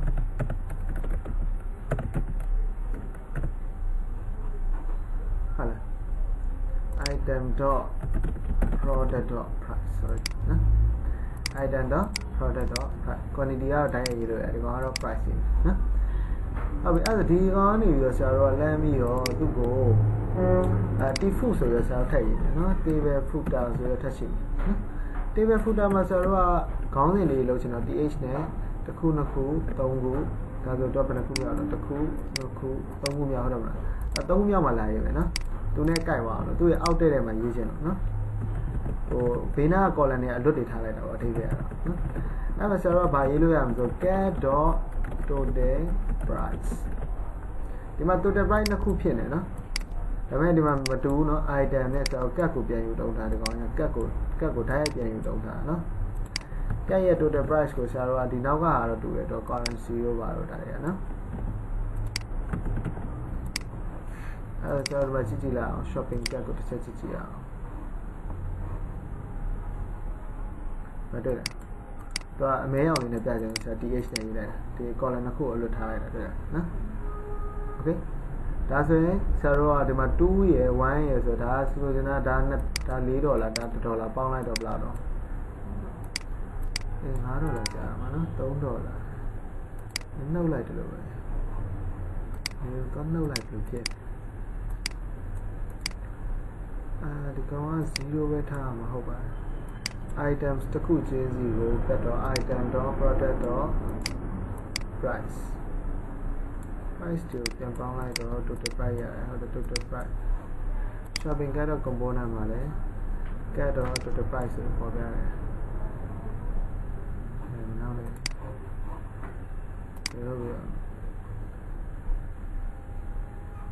oh you heard it. So what did it? Mahodale the product price you will lumia no? Oh Sarua item you are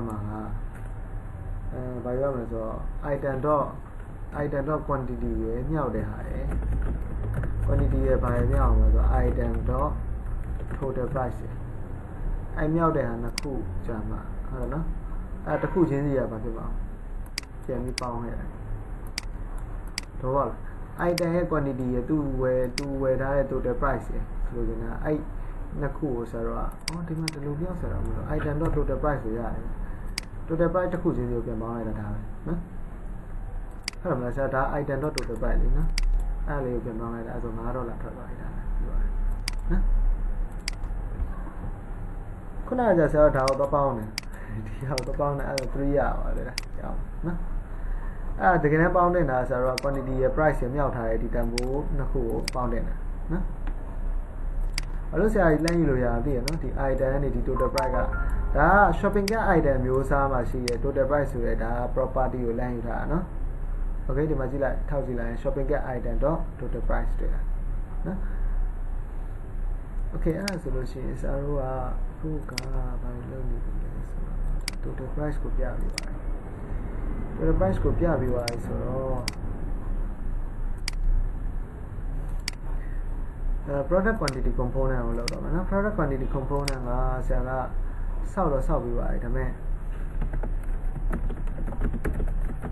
quantity component of DS file show လိုက်မယ်ဆိုဆရာတို့ခုနကဒီ shopping cart မဟုတ်ပါ product cart တော့ component တော့ shopping cart ကိုခဏဖြုတ်ထားတယ်နော် product cart တော့ component တော့ HTML မှာဆရာဒီကောင်းကိုတွားပြီးတော့မလုပ်ရတယ်နော်အဲ့ဒီမှာပြောင်းတာထင်တယ်ဆရာတို့ number of shopping cart items implementing the chain quantity button အဲ့ဒါကိုကြော်ခဲ့ရနော်အဲ့ဒါကိုရေးစစကြော်ခဲ့ဖြစ်ပါနော်အဲ့ဒီမှာနော်ဒီမှာဆရာတို့ကြော်ခဲ့တော့အခုကဆရာတို့ကဓာတ်ရိုက်သွားပြီးတော့ဟိုရေးတယ်လို့လာလို့ဖြစ်ဆိုချင်တာဒီကောင်းကိုဆရာတို့ implement လုပ်အောင်တဲ့နော် implement လုပ်အောင်ဆိုတော့ဒီမှာတစ်ချက်ကြည့်ရအောင်တော့သူကအခုဘယ်လိုလုပ်လိုက်လဲဆိုတော့ဒီအောက်မှာသူက row တစ်ခုထပ်ချလိုက်တယ်ဒီလားနော် row တစ်ခုထပ်ချလိုက်ပြီး column နှစ်ခုရယ်ဂျားတွေက column ကြိုက်တဲ့လောက်ယူဆိုရေးလုပ်လိုက်တယ်နော်အဲဒီ column မှာဆရာတို့ကဘာထားမှာလဲဆိုတော့ minus button ဒီ column မှာ plus button အလဲက column မှာကျတော့ခုနက get quantity ဆိုရဲဆိုတော့ in cap ဆိုရရေးတာဒါပေမဲ့ဒီ get quantity ရဆိုတော့အဲ့လိုမရေးတော့ဆရာတို့ဘယ်လိုရေးမှာလဲဆိုတော့ဟို get တော့ဆိုရင်ဒီ get quantity ကဒီ pattern ကဘယ်ချိန်မှာပြမှာလဲဆိုတော့ဆရာပြောမှာနော်ဒီ show action ကနော်ဒီ show action က action ရှိမှဆရာတို့ဒီ pattern နှစ်ခုကိုပြမှာဒါပေမဲ့ဒီ pattern နှစ်ခုရဲ့တစ်ခုကဘယ်လိုပြမလဲဆရာပြောမှာနော်အဲဒီဆို get quantity ဆို0ဖြစ်နေတဲ့အချိန်မှာဆိုရင်ဆရာတို့ဒီ add to get pattern ကိုပြမယ်ဟုတ်လားဒါမှမဟုတ်ရင် update quantity ဆိုတော့ဒီလိုမျိုး plus minus ဖြစ်နေတဲ့ဒီ ng template ကြီးကိုပြမယ် minus ရဲ့ plus pattern ရဲ့ပြီးတော့အလဲကောင်က in cap ဆိုရဟို2 in cap ပေါ့3 in cap ပေါ့ quantity မျိုးစားနော်အဲ့လိုမျိုးလေးပြမယ်ဆိုတော့ဒီကောင်တွေက ptn secondary ဖြစ်သွားတယ် secondary ဒီကောင်လည်း secondary okay အဲ့ဒါဒီမှာ show actions okay show action ဖြစ်မယ်ဆိုရင် show action ကဆိုတော့ get footer မှာရေးလိုက်နော်သူက add to get ဒီ get မှာမဟုတ်ဆိုတော့ဒီမှာဖြစ်တယ်နော်ဟုတ်လား show action ဖြစ်တယ်ဒါပေမဲ့ဒီမှာဖြစ်တဲ့ဟာကြတော့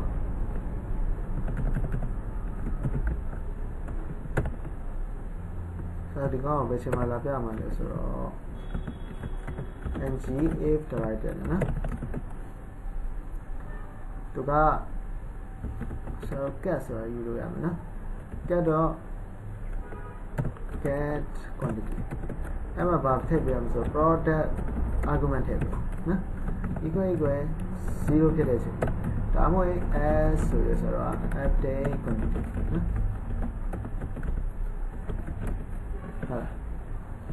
ာ်ဒီ update quantity ကိုဆရာတို့ကသွားပြီးတော့ define လုပ်အောင်ဆိုတော့က ng template နဲ့နော်ဒီမှာ template variable နဲ့ပါရေးပြမှာတော့ update to quantity အဲ့ကြောက်ပါတယ်နော်ဒါကစိမ့်လေးအဲ့ကြားထဲမှာဆရာတို့ကထည့်ရမှာဟုတ်တယ်မလားတော့ဆရာတို့ဒါကြီးကိုဖြတ်လိုက်တော့အဓိကဆရာလိုချင်တာက row ဆိုရင်ဆရာတို့ထပ်ထည့်တယ်လားနော် row ဆိုရ column နှစ်ခုအဲ့ဒါ column နှစ်ခုဆိုရကြားထဲမှာ column ကြိုက်တဲ့လောက်ယူဟုတ်လားအဲဒီ column နှစ်ခုက pattern နှစ်ခုထည့်မယ်နော် pattern နှစ်ခုထည့်မယ်ဆိုဆရာဒီမှာ button ဆိုပြီးတော့သူ့ကို btn.btn secondary ထည့်ရမယ်နော်အဲ့တော့အပြာရောင်တွေသုံးတာဒါအများပါတယ်နော်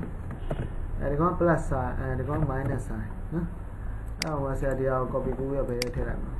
ဒီထဲကိုတစ်ခါထည့်လိုက်မယ် plus sign နော်ဟုတ်ပြီအဲ့ဒါဒီ update quantity မှာ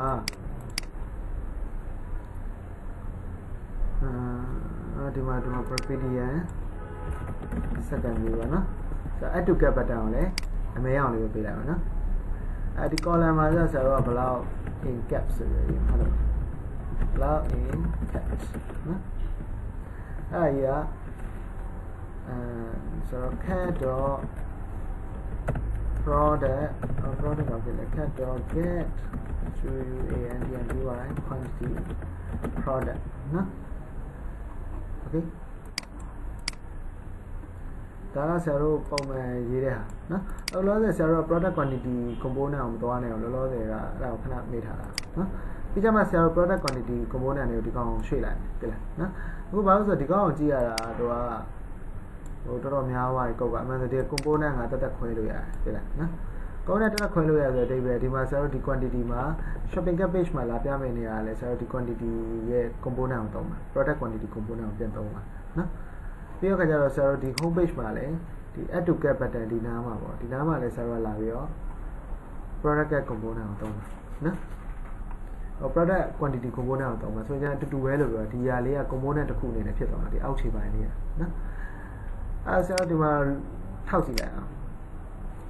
ထောက်ကြည့်မယ်ဆိုဒီ row ကြီးကအခုလောဆယ်ဘာဖြစ်နေလဲသူ parent တဲ့ရှည်ထွက်တယ်ရှည်လေးကချွေပြရတယ်တွေ့လား margin ကိုသူကဘာဖြစ်နေလဲဆို right နဲ့ left မှာ minus တွေပေးတာနော်ဒီမှာနော်အဲ့ဒါဆရာတို့ကဘာလုပ်လို့ရလဲဆိုတော့ဒီမှာကြည့်လိုက်သူ row ထဲမှာဆရာနောက်ထပ်ဒီမှာပါ low GUTTER scatter ဆိုထည့်လိုက်ရင်ဆရာတို့ကကြည့်လိုက် margin ပြောက်သွားတယ်တွေ့လားဒီမှာ margin left နဲ့ right နဲ့0ပြန်ပေးလိုက်နော်ဒါ bootstrap မှာရှိတဲ့ class okay အဲ့ဆရာအဲ့လေးတော့ထည့်အောင် row မှာဆရာတော့ထည့်အောင် row getters နော်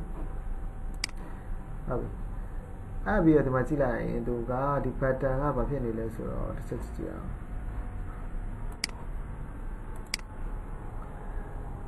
ဒီ pattern ကဒီ column ဟုတ်ပြီဒီ pattern မှာဆရာတို့ကဒီ pattern ကိုဘလော့ထားလိုက် PTN realistic block ဟုတ်နော် pattern block နဲ့ဒီဘက်ကလည်း pattern block နော်အဲ့ဒါလောက်ရှာလိုက်နော် PTN ပါလဲ block အောက်ပါလဲဟိုနည်းနည်းလေးကြည့်ဝအောင်လို့ပေါ့နော် pattern block ရထားမယ်ထားပြီးတော့ဒီကောင်ကြီးကဆရာတို့ကဒီတိုင်းမနေဆိုရင်သူ့ကိုတန်းဆန်တာထားလိုက်သူအလဲမရအောင်ဖြစ်နေတယ်နော်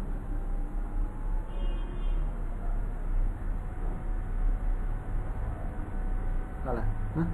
အဲဒီမှာ plus ရ minus ရ pattern ရှိပါတယ်ကွက်တီပဲနော်လောလောဆယ်သူ့ရဲ့ line height ကိုချိန်ရင်တော့ဒီချိန်လို့ရတယ်ဘာလို့ဒီကောင်ကလောလောဆယ်သူ့ထဲမှာရှိရဟာဖြစ်သွားပါတော့ paragraph နဲ့လည်းမဟုတ်ဖြစ်သွားအဓိကပြဿနာနော်သူကတော့ဒါမှမဟုတ်လည်းဒီလိုလုပ်လို့ရတယ်ဆိုတော့ဒီ content ကိုလေသူ့ display flex ဆိုပြီးတော့လေဟိုဗာလဲ display ကတော့ flex ပေးပြီးသားတယ် bootstrap က auto flex basic တော့ပါအောင်နော်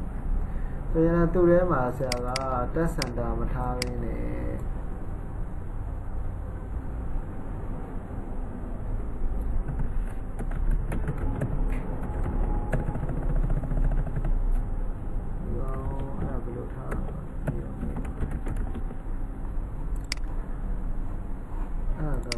ရှိမယ်နော် utility တွေကိုကြည့်လိုက်နော် utility ဆိုတာအကူအညီ class တွေပေါ့အကူအညီ class ဆိုတော့ display class ကိုကြည့်ရအောင်နော်display class က flash ကိုကြည့်အောင် display class မှာ flash ကိုကြည့်အောင်နော် flash ကသူက display flash ဆိုရင်သူက display flash ပေးခြင်းတို့ပေးလို့ရတယ်နော်ပေးလို့ရပြီးတော့ဘာရှိလဲဆိုတော့ inline flash လည်းရှိရထားလိုက်ပါဒါကထားလိုက်အောင်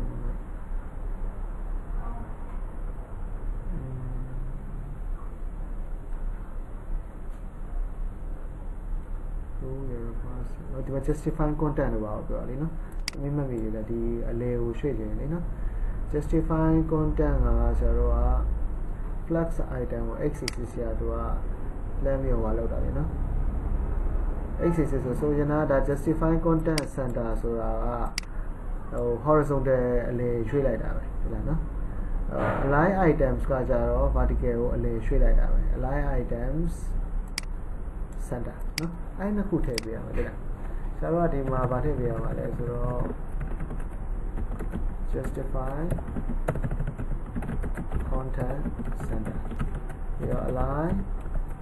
items center နော်သူ့ရဲ့ CSS property ရတယ်သူက justify content နဲ့ align center အတူတူပဲ value ကအဲ့ဆိုရင်မရဘူးဆိုဆရာတို့ဒီမှာရှင်းရှင်းလေးပဲ display flash လောက်လိုက်ဟုတ်လားနော်โอเคလားကွက်တီအလေရောက်ပါပြီနော်တော့ကြည့်လို့ကောင်းပါလားဆိုနော်အဲ့တော့ကြည့်လို့ကောင်းပါပြီဆိုတော့သူလည်းဒါတွေကိုပြင်ထားရတဲ့တယ် ပြင်ထားရဆိုတော့ဒီမှာ remove from cat ဆိုရသူက event ရေးလိုက်တယ်ပြီးတော့ add to cat ပေါ့နော်ဒါကတော့ပုံမှန်ဆရာတို့ဒီ plus sign ရဒီ add to cat ဆိုတဲ့ဟာနဲ့အတူတူပဲမဟုတ်လားဟုတ်နော်ဒီမှာလည်း add to cat ပြောတယ်နော်အဲဆိုတော့ product.component.html မှာဆရာတို့ရေးထားပြီးသားရှင်းပါပေါ့ product.component.typescript file မှာဒီ add to cat method ကဒီတိုင်းပဲလာထည့်လိုက်အောင်ဒီမှာ remove from cat ပဲဆိုတော့ရေးသေးရမှာနော်ရေးသေးရမှာဆိုတော့သူ့ကိုဆိုတော့ click event တွေထည့်မယ်နော်ဒီအလုံးဆရာက click event ကို add to cat ဆိုတဲ့စာထည့်ထားနော်နောက်ထပ် click event ကို remove from cat နော်တော့လည်းဘာ parameter မှမပါလို့ remove from cat ကဆက်မှမရှိတော့ဆက်သွားပြီးတော့ဒီ remove from cat နော်အဲ့ဒီ logic ကိုဆက်ရေးရမှာနော်remove from cat ဆိုတော့ data ကတော့ဒါ quantity ကို short လိုက်တာပါနော် quantity short လိုက်တာပဲဆိုဒီမှာ remove from cat ဆိုရတော့ဘာပို့လိုက်လဲဆို product တစ်ခုပို့လိုက်တယ်ဒီ product ကိုဆရာတို့က short ဒီလားတော့ဆိုရင် cat service ကိုလမ်းခေါ်လိုက်ပြီးတော့ remove from cat ဆိုတဲ့ဟာတစ်ခုထည့်ရေးလိုက်တယ်ဆိုရင်ဒါ undefined ဖြစ်နေတော့အခုအနီအောင်သားထားမရေးရတယ် cat service shopping cat service တွေမှာမရေးရတယ်ဒါပေမဲ့တော့ product ကိုပို့လိုက်မယ်နော်ရေးပြီးဒီမှာ remove from cat နော်remove from cat နဲ့ add to cat နဲ့ဘာဖြစ်နေလဲဆိုတော့ code ကလုံးဝ identical တူတယ်ဘာလေးပဲကွာသွားလဲဆိုဒီမှာ minus နဲ့ဒီမှာ plus လေးပဲကွာသွားတယ်နော်အဲ့လိုမျိုးကြတော့သူကပေါင်းရေးတော့မှာဆိုမှကြည့်လိုက်ဒီ implementation လောက်ထားတဲ့ code တွေကိုသူဆွဲထုတ်တော့မယ်နော်ဆွဲထုတ်တော့မယ်ဆိုကြည့် add to cat ကဆို update item quantity ဆိုရသူတစ်ခုထပ်ပြီးတော့ရေးလိုက်တယ်အဲ့ကောင်ကိုဆိုတော့ဟို encapsulation လုပ်လိုက်တယ် private ဆိုရင်ဒါအပြင်မထွက်တော့ okay ဘယ်အဆင့်နေလဲဆိုတော့သူက cat id ယူတာရယ်အဲ့ cat id ကနေတစ်ဆင့်ဆရာတို့ item collection ကိုယူတာရယ် item collection ကို subscribe လုပ်တာအောင်နော်အကုန်လုံးကိုယူချပြတယ်အကုန်လုံးယူချပြီးတော့ဒီမှာ parameter ဘာပါသွားဆို product ဆိုတဲ့ဟာတစ်ခုပေးရပြီးတော့ chain ဆိုတဲ့ဟာ chain ဆို number ပေါ့အဲ့ chain ကတူတူပဲဒီမှာရေးလိုက်ရပြီနော်သူက plus တွေ minus တွေထည့်ရမှာလို့ဒီ chain နဲ့ကိုဆရာတို့က minus တန်ဖိုးထည့်လိုက်ဒီကောင်ကလည်း minus ဖြစ်သွားမှာ minus 1 ဖြစ်သွားမှာပဲဟို plus တန်ဖိုးထည့်လိုက် plus 1 ဖြစ်သွားမှာပဲခုနအချင်းလေးကိုပြန်ကြည့်လိုက်ဒီမှာ plus 1 နဲ့ဒီမှာ minus 1နော်ဟိုအဓိကတော့ဒီက variable နဲ့လဲသားလိုက်တာပေါ့ဒါပါပဲဒီ variable တစ်ခုပြန်သုံးလို့ရတယ်နော်အဲ့လိုစဉ်းစားပြီးရေးလို့ရတယ်လို့ပြောအဲ့ကျတော့ဆိုတော့ဒီ update item quantity မှာ product 1ဆိုထည့်ပေးလိုက်မှာနော်အဲ့ဆိုတော့ add to cat mobile remove from cat ဒီနေရာမှာလည်းဒီက code တွေဖြုတ်ပြီးပါလို့ရ this.update item quantity product မှာပါလဲ -1 ဆိုရရေးပေးလိုက်အောင်ကြည့်လိုက်တော့ code ကတော်တော်တိုးသွားတယ်နော် -1 လို့ရေးပေးလိုက်တယ်နော်သူကတော့အဲ့လိုလုပ်လို့ရတယ်ပဲဆရာကဒီ item quantity ကိုလေအဲ့လိုမျိုးလာပြီးတော့ဟိုလုံးလို့မရအောင်ဖြစ်တယ်နော်ဟိုလုံးလို့မရတော့မသိဘူးဖြစ်တယ်အဲ့ item quantity ကိုဆရာတို့ဟာလေမသိဘူးဆိုဆရာတို့လောက်တဲ့ဒီတစ်မျိုးလောက်ပါပေါ့နော်ဒီမှာ minus လောက်လိုက်တာနဲ့တော့ဘာဖြစ်သွားလဲတော့ quantity က0ညီတာနဲ့ဘာဖြစ်သွားလဲ add to cat pattern ဖြစ်သွားတယ်နော်အဲ့ဒါသူကဒါတွေကကြတော့ဟိုလောက်တာပေါ့cat footer ကို pattern 0လာပြီထားလိုက်ပါcat footer pattern ကိုဆိုတော့ဗာလေပြရအောင် cursor pointer ဆိုရပြီနော် pointer မမိနေလို့ဆိုလို့ရှင်နော် pointer မမိနေလို့ဆိုဆရာဥစ္စာ pointer မိပါတယ်မမိပါတယ်နော်တော်တော်မမိရတယ်နော်ဆရာတော့မိဒါပေမဲ့ add to cat pattern မမိဘူးတယ်နော်မိရ okay အဲ့ဆိုရင် remove from cat ကိုရေးမယ်နော် remove from cat ကိုကြာဆရာတို့ရေးတဲ့ပုံစံကအခု shopping cat service တွေပါလေအခုရေးထားတဲ့ပုံစံကဒီမှာ add to cat ဆိုရနော်ဒီမှာitem observable ဆိုရနော်အဲ့ကောင်က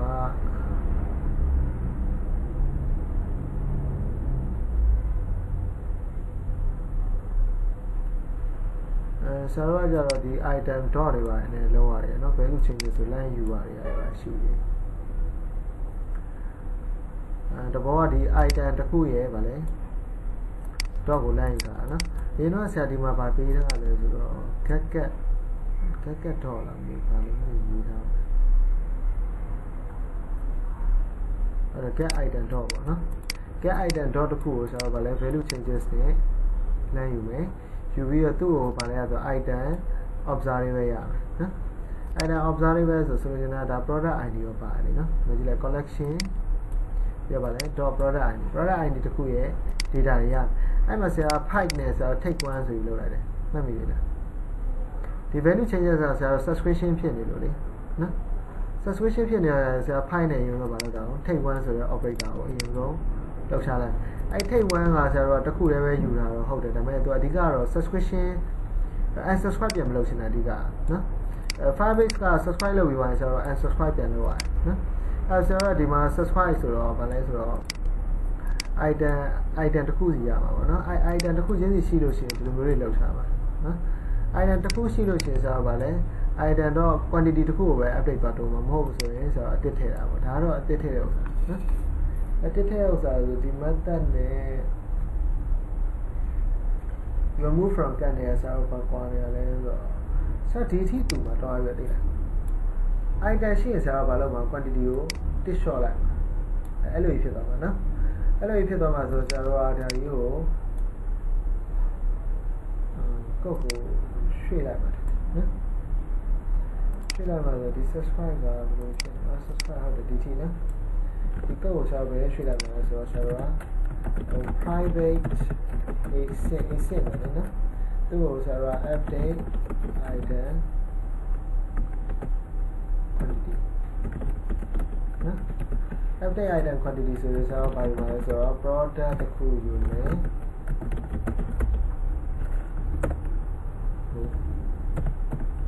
product နော်ဖတ်ပြီးတော့ chain ပေါ့နော်အဲ့ဒါကို number မျိုးစားပေါ့ပြီ parameter နှစ်ခုနဲ့လောက်လာအဲ့မှာဆရာတို့ဒီ hour code ကို line ယူလိုက်မယ် line ယူပြီးတော့ဒီနေရာမှာဆရာတို့ပါရေးလိုက်မယ်ဆိုတော့ session chain နော် okay ဒီနေရာမှာပဲဆရာတို့ရေးပေးလိုက်အောင်လေ chain ဆိုတော့ဟုတ်တယ်မလားဒီမှာလေ +1 ဆိုခုနရေးထားနေတယ်လေဒါ chain လို့ရေးပေးလိုက်အောင်လေနော်ဒါတော့သူ -1 ထည့်ရင်သူ minus နှုတ်သွားလိမ့်မယ်သူကသူ +1 ထည့်ရင် plus ပေါင်းသွားလိမ့်မယ်ဒါပဲလေနော်အဲဆိုတော့ဒီမှာဗာရေးလိုက်အောင်တော့ဒီဟာဖြတ် this dot update item quantity မှာဆိုတော့ product ရဲ့ဆိုတော့1ရဲ့ထည့်ပေးလိုက်အဲဆိုလိုချင်တာကဒီမှာလည်းနောက်ထပ် async နဲ့ဆိုတော့ဗာရှိလဲဆိုတော့ remove from get နော် remove from get မှာလည်းဆိုတော့ product မျိုးစားတစ်ခုရှိတယ်အဲ့ဒါဆိုဒီ product က component remove from get ဆိုရင်ရေးရတယ်နော်အဲ remove from get ကဆိုတော့လည်း intermediate store update item quantity မှာ product comma 1 more minus 1 sorry နော်အဲဒါမျိုးဖြစ်သွားမှာပေါ့နော်ဒါ update item quantity ဆိုတော့ encapsulate လုပ်လိုက်တဲ့ပုံဖြစ်ပါနော်မဟုတ်လေဒီရိုက်ကအဲ့တိုင်းပဲရေးရမှာနော်အမသိတော့မထူးမခြားတော့ဒီ add to get နဲ့ဒီ remove from get နဲ့ကွာဆိုလို့ဘာပဲကွာပါလို့ဆိုတော့ဒီမှာရေးထားတဲ့ဒီ code လေးမပါဘူးပေါ့နော်ကျန်တာအတူတူပဲ okay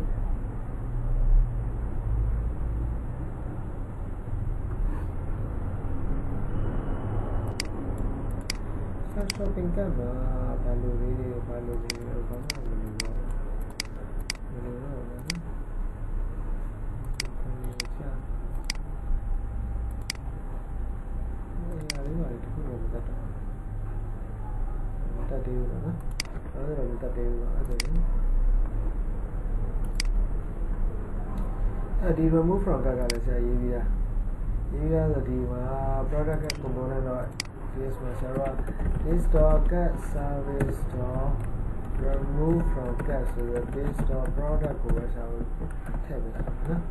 အတူတူပဲဒါကို remove လုပ်ပါနော်အဲဒါဒီမှာတစ်ချက်ကြည့်အောင် remove လုပ်ကြည့်အောင်နော် remove လုပ်ကြည့်အောင်ဆိုတော့မ remove လုပ်လိုက်မယ်နော်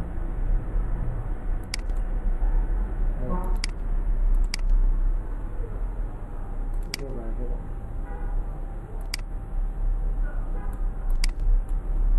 function ဟုတ်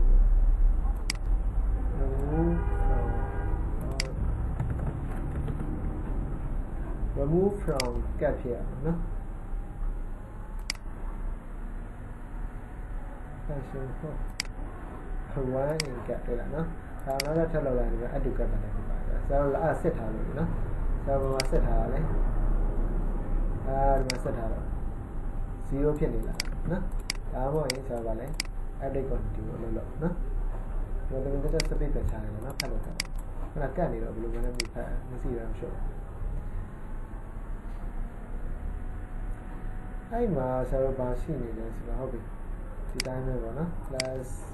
တို့ရယ် minus တို့ရယ်ဒီ shopping cart ကလည်းပြောင်းပြောင်းသွားဆိုရင်ဒီမှာ plus sign လေးလိုက်ပြီး2 2 4အဲ့မှာ4ကိုတက်ကြည့်လိုက်ရင်ဒီမှာ2 2 okay shopping cart page ကိုဆရာဒီနေ့ဟိုမှာဖွင့်လိုက်မယ်နော်ဖွင့်ပြီးဆရာတို့ဒီမှာဒီဘက်က home page ကိုပြန်ဖွင့်လိုက်တယ်ဒီဘက်က shopping cart page ဒီဘက်က home page နော်အဲ့မှာ plus sign ထပ်တိုးလိုက်ဒီမှာ5ဒီမှာလည်း5ဒီမှာလည်းမပြတ်တာ3ရယ်2ရယ်ဆိုရင် real time ဖြစ်နေတယ်ဆိုတာအဓိကနော်အဲ့ဒါဆို Firebase database နဲ့လို့တော့ real time ဖြစ်တယ်အဓိကနော်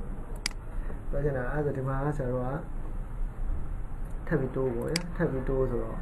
ဒီ shopping cart မှာလည်းဒီမှာ piece ဆိုရထပ်တိုးလာ1နော်ဟိုဘာမှ update လုပ်စားဒီမှာလည်း6ဆိုတော့ပြနော်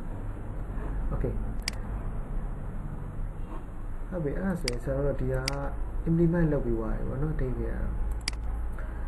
ယ် implement လုပ်ပြီးသွားပြီဆိုတော့ဒီကစားပွားနေတာလည်းမလို့ okay implement လုပ်ပြီးသွားပြီဆိုဆရာတို့ဒီနေ့တစ်ခုဆက်လုပ်အောင်နော်ခုနကတော့ဗာလဲဆိုတော့ဟို product quantity component ကိုဆရာတို့လောက်ရှာမယ်နော်product quantity component ကိုဆရာတို့ဒီမှာရှိနေတဲ့ row ကဟာယူဆရာတို့သွားပြီးတော့ဖြုတ်ပြီးတော့ဘယ်နဲ့သွားထည့်မှာ product quantity component တွေသွားထည့်မှာလားဆိုရင် product component တော့ html file မဟုတ်ဘဲနဲ့ product quantity တော့ component တော့ html တွေသွားထည့်မယ် okay အဲ့မှာထည့်လိုက်ပြီနော်ဒါ product quantity component တော့ html နော်product quantity တော့ html တွေကိုထည့်လိုက်ပြီဆိုတော့ကနောက်တော့ဘာတွေကိုရွှေ့ရမလဲဆိုဒီမှာ add to cart method တွေရှိတယ်ပြီးတော့ remove from cart ဆိုတဲ့ဟာလေးရှိတယ်အဲ့ဟို event လေးရှိတယ်ဟုတ်တယ်နော်အဲ့ event တွေအဲ့ method တွေကိုဆိုတော့ဒီ product cart.component တော့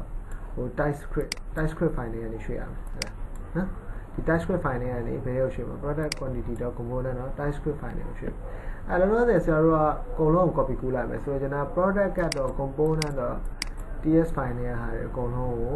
copy ကူးရဘယ်ရောက်သွားထည့်မှာဒီ product quantity တော့ component တော့ typescript file တွေသွားထည့်နော်ဆိုရင်ဒီ class လေးအခွန်လေးမပါဝါးအောင်တမင်ပဲကျန်တဲ့ဟာတွေအကုန်ကူးပါ method တွေရောဒီ input field တွေရောနော်ဟို constructor တွေရောအကုန်ကူးပါနော်အဲ့မှာဆရာတို့ကလာပြီးတော့ထည့်တော့ခါကျတော့သူတစ်ခုချင်းစီပြန်ပြီးဆရာတို့ထည့်မယ်နော်တစ်ခုချင်းစီပြန်ပြီးထည့်မယ်ဆိုဆရာတို့ဘာတွေလိုလဲမလိုလဲပုံမှာမူတည်ပြီးတော့ဆုံးဖြတ်မယ်ဆိုဒီ show action ဆရာတို့မလိုဘာလို့ဆို show action ဒီ component မှာလာပြီးအသုံးပြုတာမဟုတ်ဒီproduct cat component မှာလာပြီးတော့အသုံးပြုတာဟုတ်တယ်နော် product component နဲ့မှာဆရာတို့ကဗာလဲ add to cart button ပြလားမပြလားအဲ့ဒါတွေကဒီ product cat component တော့ typescript file နဲ့မှာရှိတယ်နော်အဲ့ရကူးချလာဆိုဒါရုပ် delete လုပ်လိုက်မယ်နောက်တစ်ခုကဆရာတို့ကဗာလဲဆိုဒီမှာ product quantity.component.ts file မှာဆိုတော့ဒီ get quantity ဆိုတဲ့ method ကမလိုတော့ဖြုတ်နော်ဒါသူ့ရဲ့ဟိုအရင်တော့ရေးထားတဲ့ပုံစံပေါ့ဆရာတို့ဒီမှာတော့ခုမှပြန်ရေးရတာနော်ဒါသူရေးတဲ့ပုံစံဆရာတို့နဲ့မတူဘူးနော်ဆရာမတူဘူးဆိုတော့ဒါက shopping cart class ထဲမှာသူ get quantity method ကိုရေးတဲ့ပုံစံမတူဘူးလို့ပြောတာနော်အဲ့ပြီးတော့ဆရာတို့ကဗာရှိမလဲဆိုတော့ဒီမှာ product quantity component html file မှာ shopping cart.get quantity product ဆိုပြီးတော့ဆရာတို့ပြန်ထည့်လိုက်တယ်ဒါကပြန်ပြောင်းအောင်ဒါဆရာတို့ကပြောင်းမိတာပါနော်ဟိုမလိုတော့ဖြစ်သွားတယ်နော်လိုတော့ဖြစ်သွားတယ်ပြီးတော့ဒီမှာ product quantity ကောက်မှာဘာလာထည့်လိုက်တာ product ရယ် shopping cart ရယ်နှစ်ခုထည့်ရမယ်နော်ဒီ product cart component ကဆရာတို့ဘာမလိုဘူးလဲဆိုတော့ remove from cart လည်းမလိုတော့ဘူးဒီ cart quantity လည်းမလိုဒီနှစ်ခုမလိုတော့ဒါပေမဲ့ဒီ add to cart button add to cart ဆိုတဲ့ method လိုတယ်အဲ့ဒါဆိုဒီ add to cart ကလည်းဘယ်ကိုရွှေ့ရတာ product quantity ကိုရွှေ့ရတာဟုတ်တယ်မလားအဲ့ရဆရာတို့က product cart component နော် product cart component ဒါပေမဲ့မရွှေ့တော့ရွှေ့လဲရွှေ့မယ်ဗျာဒီမှာလဲထားမယ်ဟိုဘက်မှာလဲထားမယ်ဘာလို့လဲဆိုတော့နှစ်ခုဖြစ်နေဆိုဆရာတို့ကဒီမှာ add to cart ဆိုတဲ့ button ကိုနှိပ်ရင်လဲအတူတူပဲဒီ plus sign လေးကိုနှိပ်ရင်လဲဘာဖြစ်တာဒီ method ကအတူတူပဲအဲ့ဒါဒီကောင်ကနှစ်ခုစလုံးမှာရှိရဟုတ်လားနော်အဲ့နှစ်ခုစလုံးမှာရှိရမှာဖြစ်တော့အဲ့ကောင်လေးကိုတော့ခြံထားကြလိုက်မယ်အဲ့ဒါလောလောဆယ်ဆရာဒီ row ကိုဖြုတ်ပြီးတော့ဘယ်လိုတက်ထည့်မှာလဲဆိုတော့ product quantity ကိုတက်ထည့်product quantity component ရှိရနော်ဒီမှာတော့ထည့်မယ်နော်ဒီမှာတော့ထည့်တဲ့အချိန်ကျတော့ဆရာတို့ကအကုန်လုံးကလိုလာဖြစ်တဲ့အတွက်ကြောင့်ဆရာတို့ product quantity ရဲ့ ဒါ Typescript file okay ဒီကောင်ကဟို Typescript file Typescript file ဆိုဒီကောင်အောင်ဆို remove from cat တော့အဲဒီကဒီ product cat component ts ကနေပါပြီးတော့ copy ကူးလိုက်ပါ copy ကူးလိုက်လို့ဆိုဒီကောင်လိုရတဲ့ SEO image ကမလို့ဖြစ်နေတော့ဖြတ်ချတယ်ပေါ့နော် image ကလည်းဖြုတ်ချတယ်ဟုတ်လားနည်းကုတ်ရှင်းအောင်လို့မလို့နော် OA နဲ့ကိုလည်းဖြတ်လိုက်ပြီနော်ဒီ observable လည်း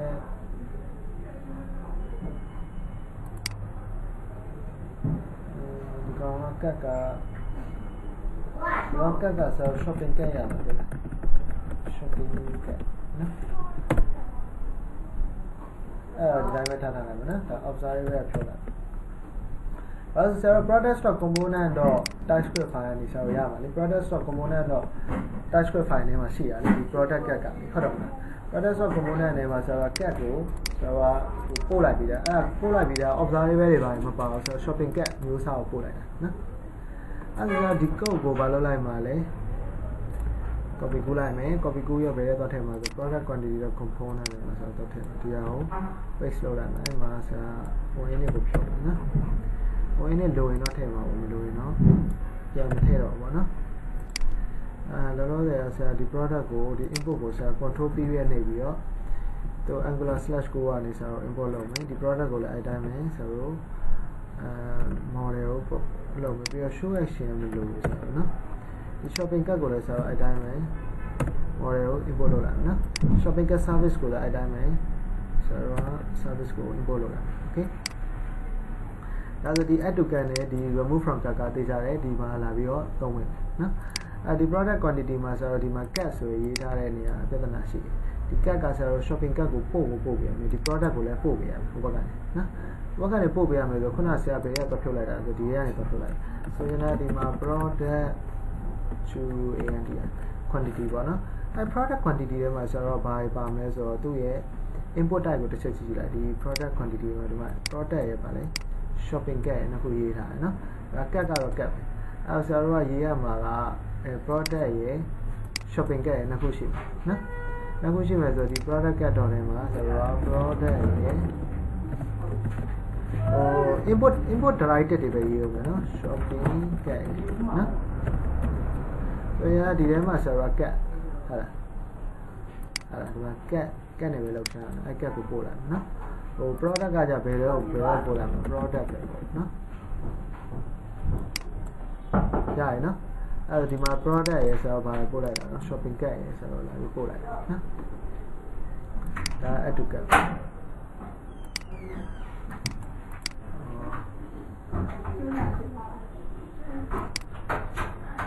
ဘာလွန်တနာမသိကြအောင်ဆောင်ပါနော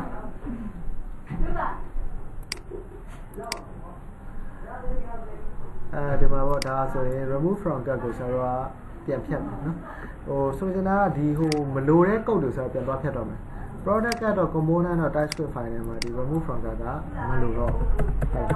ဘာလို့လဲဆိုဒီ product cat ထဲမှာဆရာတို့တကယ်ရှိတာဟို add to cart button ပဲရှိတော့တာဟို add to cart button ပဲရှိတော့တာ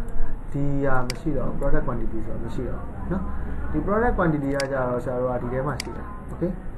ဒီမှာပါရှိလဲဆိုတော့ add to cart ရဲ့ဆရာတို့ remove from cart နော်ဒီမှာလဲဆရာတို့က cat object လေးကိုဆရာတို့ကယူပြီးတာရှိပြီးတာနော်ဒါတွေကမတခုပြင်ပြီးတော့ space လုပ်ပြီးတော့ save လိုက်တာဖြစ်ဖြစ်အဲ့ဒါတော့ပြောက်သွားပါတယ်နော်တော့ပြန်ပိတ်ပြီးပြန်ဖွင့်လာတော့မလို့တော့ဒီနေ့ညဒီတော့အဲ့မှာ space တစ်ချက်နေဆိုတော့ပြင်လိုက်ပြီး save လိုက်ရတယ်နော်ဒါ error မရှိတော့ error ရှိရင်ဆက်ပြရမှာနော်ဒါဆရာရွှေ့ပြီးတာအောင်မြင်သွားပြီဆိုတဲ့အဓိပ္ပာယ်နော် okay အဲ့ဒါရွှေ့ပြီးတာပြီးဆုံးသွားရောပြီးဆုံးသွားပြီဆရာပြန်စမ်းကြည့်အောင်ဒီကောင်နော်ဒါလို့ဒီလေအဲ့ဒါလုံးဝမရှိဘူးလုံးဝမရှိဘူးမိုင်းအဲ့ဒီကိုတက် okay အဲ့ဒါနှုတ်လိုက်မယ်နော်အဲ့တော့ add to cart button ဆိုတော့ဒါဆိုရင်3နှစ်ဆို5ခုနော်ဒီမှာလဲဆိုတော့5ခုဒါမဲ့ဒီမှာကြည့်ကြည့်လိုက်ဘာဖြစ်လဲဒါရမပြရဘူးလေနော် shopping cart ထဲမှာဒါရဘာဖြစ်လဲအဲ့နော်ဆရာတို့က0ဆိုပြီးတော့တွားပြီးတော့ပြမှာဆိုလို့0ဆိုတော့နှုတ်လိုက်တာသိလားနော် 0ကမဖြစ်တယ်နော်မဖြစ်တယ်ဘူးဆိုတော့ဘယ်နေရာမှာဖြစ်နေရလဲဆိုဒီ shopping cart service မှာဆိုဖြစ်နေသိလား shopping cart service မှာဖြစ်နေတယ်ဆိုတော့နော်ဒီ shopping cart service မှာဆရာတို့ဒီ update item quantity မှာဖြစ်နေတာအဓိကဆရာတို့ item ရှိရဘာလို့လဲဆိုတော့ item ကိုသွားပြီးတော့ quantity ပဲချိန်နေဟုတ်လားအဲ့ဒီနေရာမှာနောက်တစ်ဆင့်ထပ်ဆက်ရမယ်လို့အဓိကမရှိရင်တော့အသစ်ထည့်တာတတ်မှန်တယ်လေနော်ဆိုရင်တော့အဲ့ quantity က0ဖြစ်နေကြလို့ရှိရင်ဆရာတို့ကဘာလုပ်မှာလဲ remove လုပ်ပြီးမှာအဲ့တော့နော်အဲ့ item ရဲ့ product ID ဆိုဒီ document ကိုဆရာတို့ဘာလုပ်မှာဒီ document ကို remove လုပ်ပြီးမှာနော်remove လုပ်ပြီးမှာဖြစ်တဲ့အတွက်ကြောင့်မလို့ဒီကနေပြီးတော့ဆိုတော့2ချောင်း3ချောင်းရေးရအောင်ဆိုဒီကောင်ကိုပြန်ပြီးရွှေ့လိုက်ကြည့်ရအောင်နော် if ကတုံဝင်ဖွင့်ပေးနေဖြစ်သွားတယ်အဲ့မှာဆရာတို့ကဘာယူထားမလဲဆိုတော့သူ့ကိုquantity ယူထားမယ် qty ဆိုတော့နော်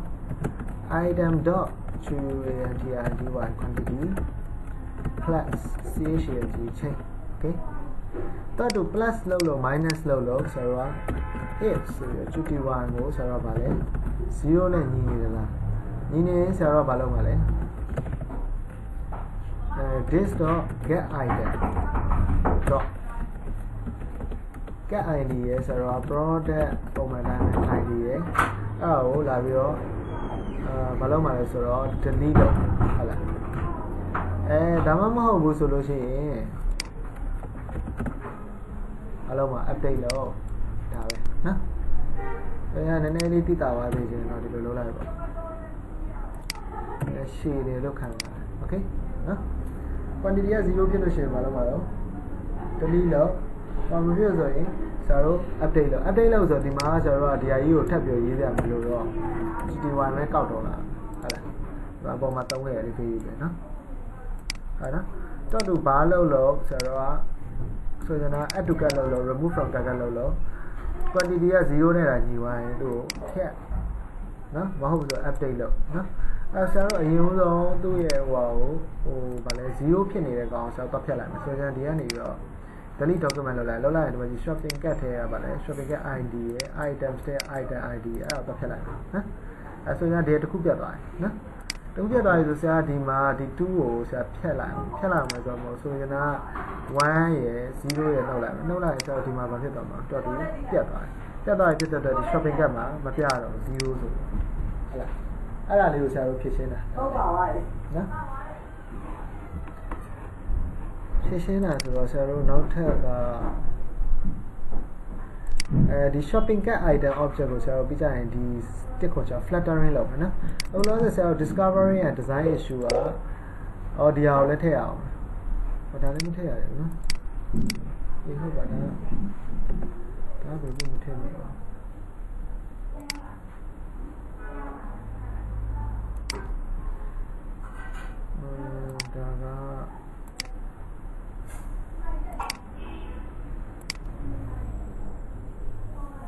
ကproduct quantity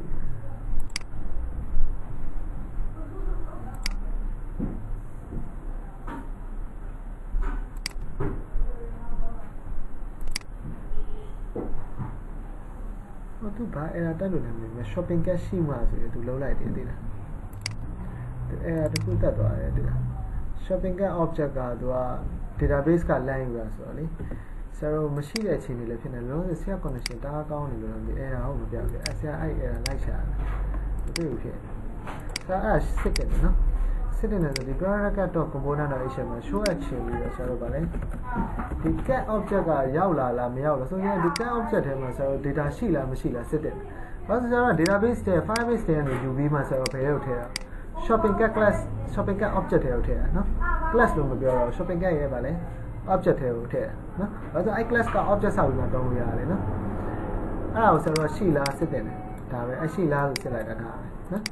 အရှိမှဆရာတို့ဘာလုပ်မှာတော့ဒီကောင်ကြီးကို run လုပ်နော်ဒီကြောင်တော့ပြန်ပို့ဒီကြောင်ဟုတ်တယ်နော်ဒီကြားရဲ့ဟာတွေကို run လုပ် okay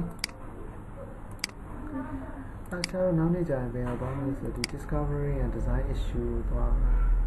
design issue က Oh, that you should have lower, you know. Do you pay out?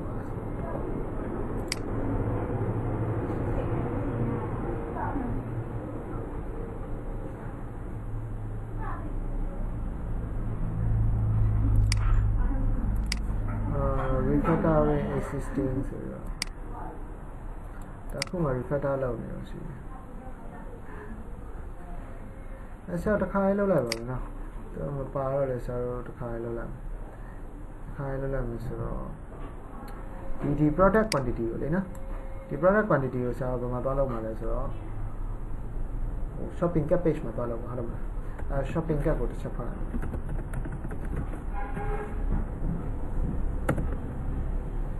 Dinamabo. So product quantity. Product quantity must have product to put here. Right it. Item dot product. The mother was a behavior. The shopping cat to put here. A shopping cat. CRD cat. The boy to be better like your TV, item dot product. Okay. The Kawa Sarada, Yevida or Kotiga. Also import directive to Yevida. The fee at the Dimachi, define every sign. At the very lines are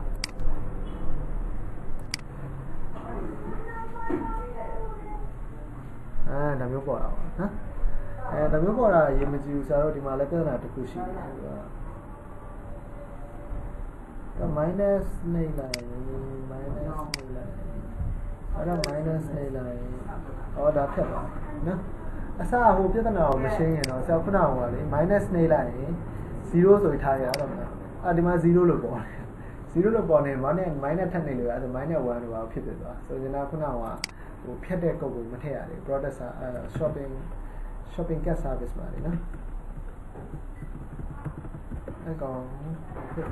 inclusive. Okay. The shopping gas service money.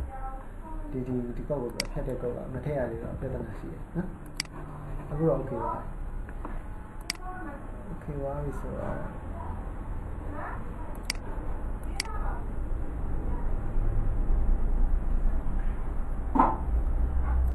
Now go at the discovering and design issue. Design issue. Issue to it. Although the two are more poor, Mabo to the dosa. Mabo to a item, item as our title, item to the price elevation, item to product or title by doing, you know. So, Pong and Pajama, the Saro, Manatama, Pong and Pajama, flattering dialogue is the meal to Yatalan. The Matua Pomanga item same about Siale. So the product and the product quantity is here. So I look at it. The man, I look at they know. Look at me as well.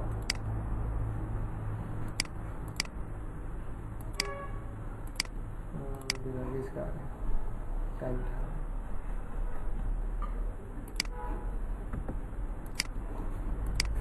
Saru, how we got e-commerce team, e-commerce team will have a machine shopping cart, shopping cart name as a shopping cart document sheet, item sheet. Item name, item document sheet, item document name as a diet of the video. So, you have product divide, category, image, price, quantity, title. Hello, young like that. Quantity are a party, product quantity na ku be shi ya product ko sell lo mtain no lo map data type ne mtain no takha fee ne string တွေပါနေအဲ့လိုလာသိမ်းလိုက်တခါ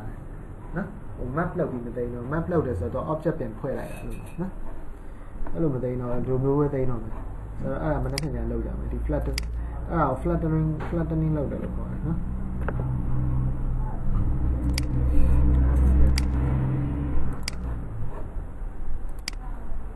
ကြောင်းပါနော် flattening shopping cart item object နော်အဲ့ရောက်ပြီနော်မနေ့ကညဘာမှသမီးမှတ်ထားလို့ရအောင်